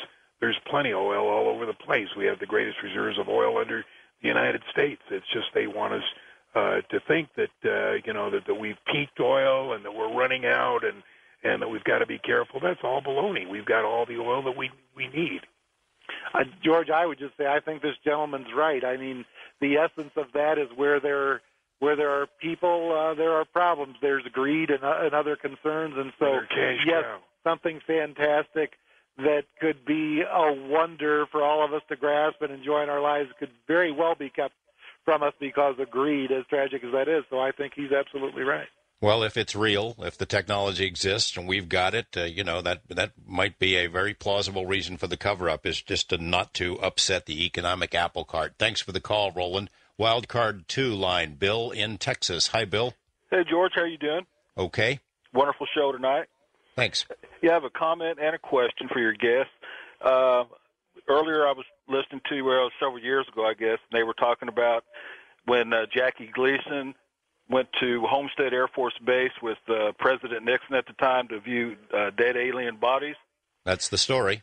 And anyway, just as a curiosity feature, I was stationed there about that time. Of course, I didn't see any dead alien bodies, but there were some. There was one story of the southern Miami area and Homestead Air Force Base being hovered over by UFOs 2 particular nights, and they sent aircraft up to investigate. And I don't know what became of that. But anyway, I did get on Google and Googled that and checked that because I was unaware of Jackie Gleason going down there to check that out. But I found that very interesting. And my question is, what do your guests feel as to 2012? What do you think? What do they think might happen, if anything at all? And I'll hang up and listen to the responses. Thank you very much. Thanks, Bill. Let me take that. It's sheer baloney. There is no Planet X. There is no Nibiru. And if there is, it's not going to cause any problem.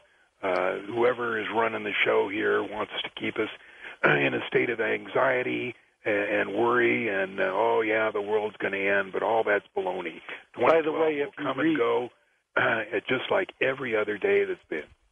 By the way, if you read, if you're referring to Nibiru and the Anunnaki from Zecharia Sitchin, if you read Zecharia Sitchin's new last book of that Earth Chronicles series, End of Days, I got some bad news for people like me who were hoping that it would be close enough. First of all, if the gods of Eden, they don't need to wait for Nibiru to get back here. They could fly here if they just wanted to come here. So they don't need to wait if that planet exists in a comet 3,600-year orbit around our sun. Though the Anunnaki do not need to wait until it gets close so they could visit the Earth. Certainly, if they had that type of technology thousands of years ago, they certainly have it now. And secondly, the way Sitchin has that orbit figured is it's not going to be in the same proximity to the Earth as it was, 2,000 years ago till like the year 2900. So in 2012, if you're basing that on the Zecharia Sitchin calendar, absolutely nothing is going to happen. I remember vaguely something about a Project Looking Glass that Bob had talked about and read something about it in these documents, some sort of a machine where you could peek into the future. See back in time? Could you see forward? That one was just about seeing back in time. It was just another. There were other projects going on. He was in Project Galileo. That was the project, or what it was called then, with the back engineering of the disk. There was another one with a beam weapon, I think with a gravity lens, if I remember right, called Project Sidekick. And then the other one was Project Looking Glass, which was a method of seeing back in time. And again, we think of seeing back in time as going back and seeing who shot JFK. Right. But seeing back in time for scientists, just being able to see back 2 or 3 seconds could make a big difference. So. All right, stay with us. More of your questions for Gene Huff and John Lear on Coast to Coast AM. I'm George Knapp. Stick around, everyone. Hey, welcome back, everyone. We're having a conversation with Gene Huff and John Lear about the events of 20 years ago, how this whole Area 51 story got started, getting some interesting personal insight into what it was like to live through those times and some details on things that happened back then that maybe you hadn't heard about before, even though the general story is very familiar. We'll come back and take as many of your calls as we can fit in the home stretch of this show. Stay with us for more Coast to Coast AM. Welcome back. I'm George Knapp. This is Coast to Coast AM. We are in the home stretch with our guests, Gene Huff and John Lear. We'll get as many of your questions in as we can. We're going to Allentown, Pennsylvania, and Ed is standing by on our wild card line. Hi, Ed. Hi there, George. Good morning. Good morning to you. What's on your mind? First of all, I would like to thank you, the three of you, for all the work you've done. And in this topic, you brought it to reality, to this earth, and you saved Bob Lazar's life, practically. And I think that the world should be indebted to you, all three of you, in that sense. You a lot for it also, George. A line of levity, 20 years ago, I was watching Joan Rivers on a Tonight Show episode, and she made a UFO joke that I thought was hysterically funny, and I want to share it. Okay. She said, "You'll never see a UFO land on the Jewish front lawn." And the audience laughed, and she said, because they turn it over to see who manufactured it. Anyway, I have a question. It's a compound. Is element 115 manufactured by any corporation? Is it regulated by the government? And I have another question also after that, if I may. Okay, Gene? I'm ready. His question is element 115 manufactured by the government or anybody else? I think the answer probably is, it's made and they tried to synthesize some of it in a lab. Yeah, if they're synthesizing it, it happens in labs, in government laboratories in Europe and the United States. They get their funding from governments. I'm not aware of any private endeavors, but they wouldn't necessarily call me and tell me they were working on it. So I don't know if it's done privately or not. I don't think anyone's created enough of it to be able to even study it. So I really don't have an answer. Yeah, I agree. It cannot be made. It's naturally occurring element, and it can only occur in large solar systems. Gene, wasn't there a time when one of these labs, these heavy ion labs that you referenced earlier, they were contacting Bob for information about 115, even though, he's a non-scientist and a phony and all that stuff in the view of a lot of people? Yeah, some scientists from Germany, they had about 100-page formula, literally 100 pages of a physics formula all about 115, and it was gibberish to me. I was lost. I joked. I told Bob if I were him, I'd put times 0 equals 0 at the end of it. That's how complex it was. I'm sorry. Go ahead. And but anyway, there are people. There are people who firmly believe there's an island of stability, and certainly with isotopes that there will be that heavy stable elements do occur elsewhere. It's just like John said before, the amount of energy, the cost to synthesize it would exhaust the planet. I mean, it'll never be synthesized in any quantity. What was the second question? Is that caller still there? Guess not. West of the Rockies, Jeff in California. Hi, Jeff. Calling from Albion, California, and listening on KKOH 780 AM, home of Ross Mitchell out of Reno, Nevada. And, John, I'm curious as to how you came up with the infamous John Lear test and how much of that Bob Lazar was attributable to that. And also, what was your opinion of Art Bell's response to that in regards to whether he would reveal that as a public official on the veracity of those issues brought up in that John Lear test? Well, actually, it's just something I wrote up based on information I had. What I'm going to have to do is write Disclosure Test 2.0 to bring it up to date with things I have learned since then. What's the John Lear test, John? I don't even know. That was a disclosure test that I gave to Art Bell several years ago, and it's all over the net. It's based on what I thought was going on, and a lot of it was true, but a lot of it was not. And like I say, I've got to write the Disclosure 2.0, which I haven't gotten around to yet. All right. Well, look forward to reading that then. Thanks for the call. We're going to go to our first-time caller line, Thomas in Michigan. Good morning, Thomas. Good morning, gentlemen. Gene, you were asking about connection with God. If you took a look at the book of Psalms and realized that it's a timeline that has been describing events at a rate of a chapter per year for the last 100 years, I think you'd catch on.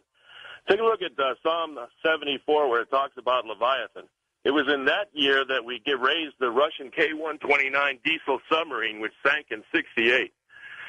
That thing is the Leviathan. And you take a look at Psalm 68, the chariots of God. He's talking about vehicles coming back here to basically stop a war. Those were the year we sank that submarine. We had missile disruptions throughout the entire United States as Russia because they were getting too close. Well, if that makes sense to you and you're at peace with it, then you're a lucky man. Okay, well, I think it would be very helpful because, the Psalms work as a timeline. They explain everything that's going on. We have 9/11 in there. We have the 91 Gulf War in there, World War II, Holocaust, the atomic bomb development in 1945. All the things that you're talking about are being explained to you right out of there. I don't think Gene wants to argue with you. The point being that you're good with it, and he sees things differently. But I thank you for the call anyway, Thomas. Thank you. Wild card line, William in Florida. Hi, William. Good morning, gentlemen. Morning. My question to all of you, I don't know if it would have come better at the beginning of the show, or maybe it's more appropriate at the end. For years now, as I've observed ufology and the fascination with flying saucers, I always go back to what's referred to as the original flying saucer sighting by Mr. Kenneth Arnold around Mount Rainier, Washington, June 24th, 1947. Mr. Arnold made a comment saying that it described a boomerang-shaped object that skipped like a saucer but did not look like a saucer. Flying saucers, from what I've seen, have never been seen prior to him saying flying saucers. And I know several of the gentlemen there are pilots, as am I, and you know that a flying saucer, per se, is a aerodynamically inferior design. If it was a good design and it would work aerodynamically, the space shuttle would probably be a flying saucer. I'm very interested in your response to that, and in your opinion, is all this flying saucer stuff, for lack of a better term, could it be based on misinformation from the very beginning, from 1947? Well, first, what you're saying isn't true. There are, if you take a look in videos and books and printed information about objects in the sky in antiquity, in centuries past, there are saucer-shaped objects in that people have seen in the sky long before Kenneth Arnold. Yeah, I agree with that. So what the paradigm you're setting up is not correct. The other part of it is aerodynamics even a factor in building a saucer? No, they're not flying through the wind with a winged aircraft. I mean, the I don't want to start a moon argument with John, but the moon rovers didn't look like a 747 either. You know what I mean? They weren't flying in air in our atmosphere. So. Thanks, William. Appreciate the call. Mike in Indiana, also on a wild card line. Good morning, Mike. Morning, guys. And just to add to that previous caller with the disc shape, take a look at a Frisbee. They're round. Good point. I got a question for you guys. I don't know if you're going to have an answer for it or not, but you probably will. Who invented nanotechnology?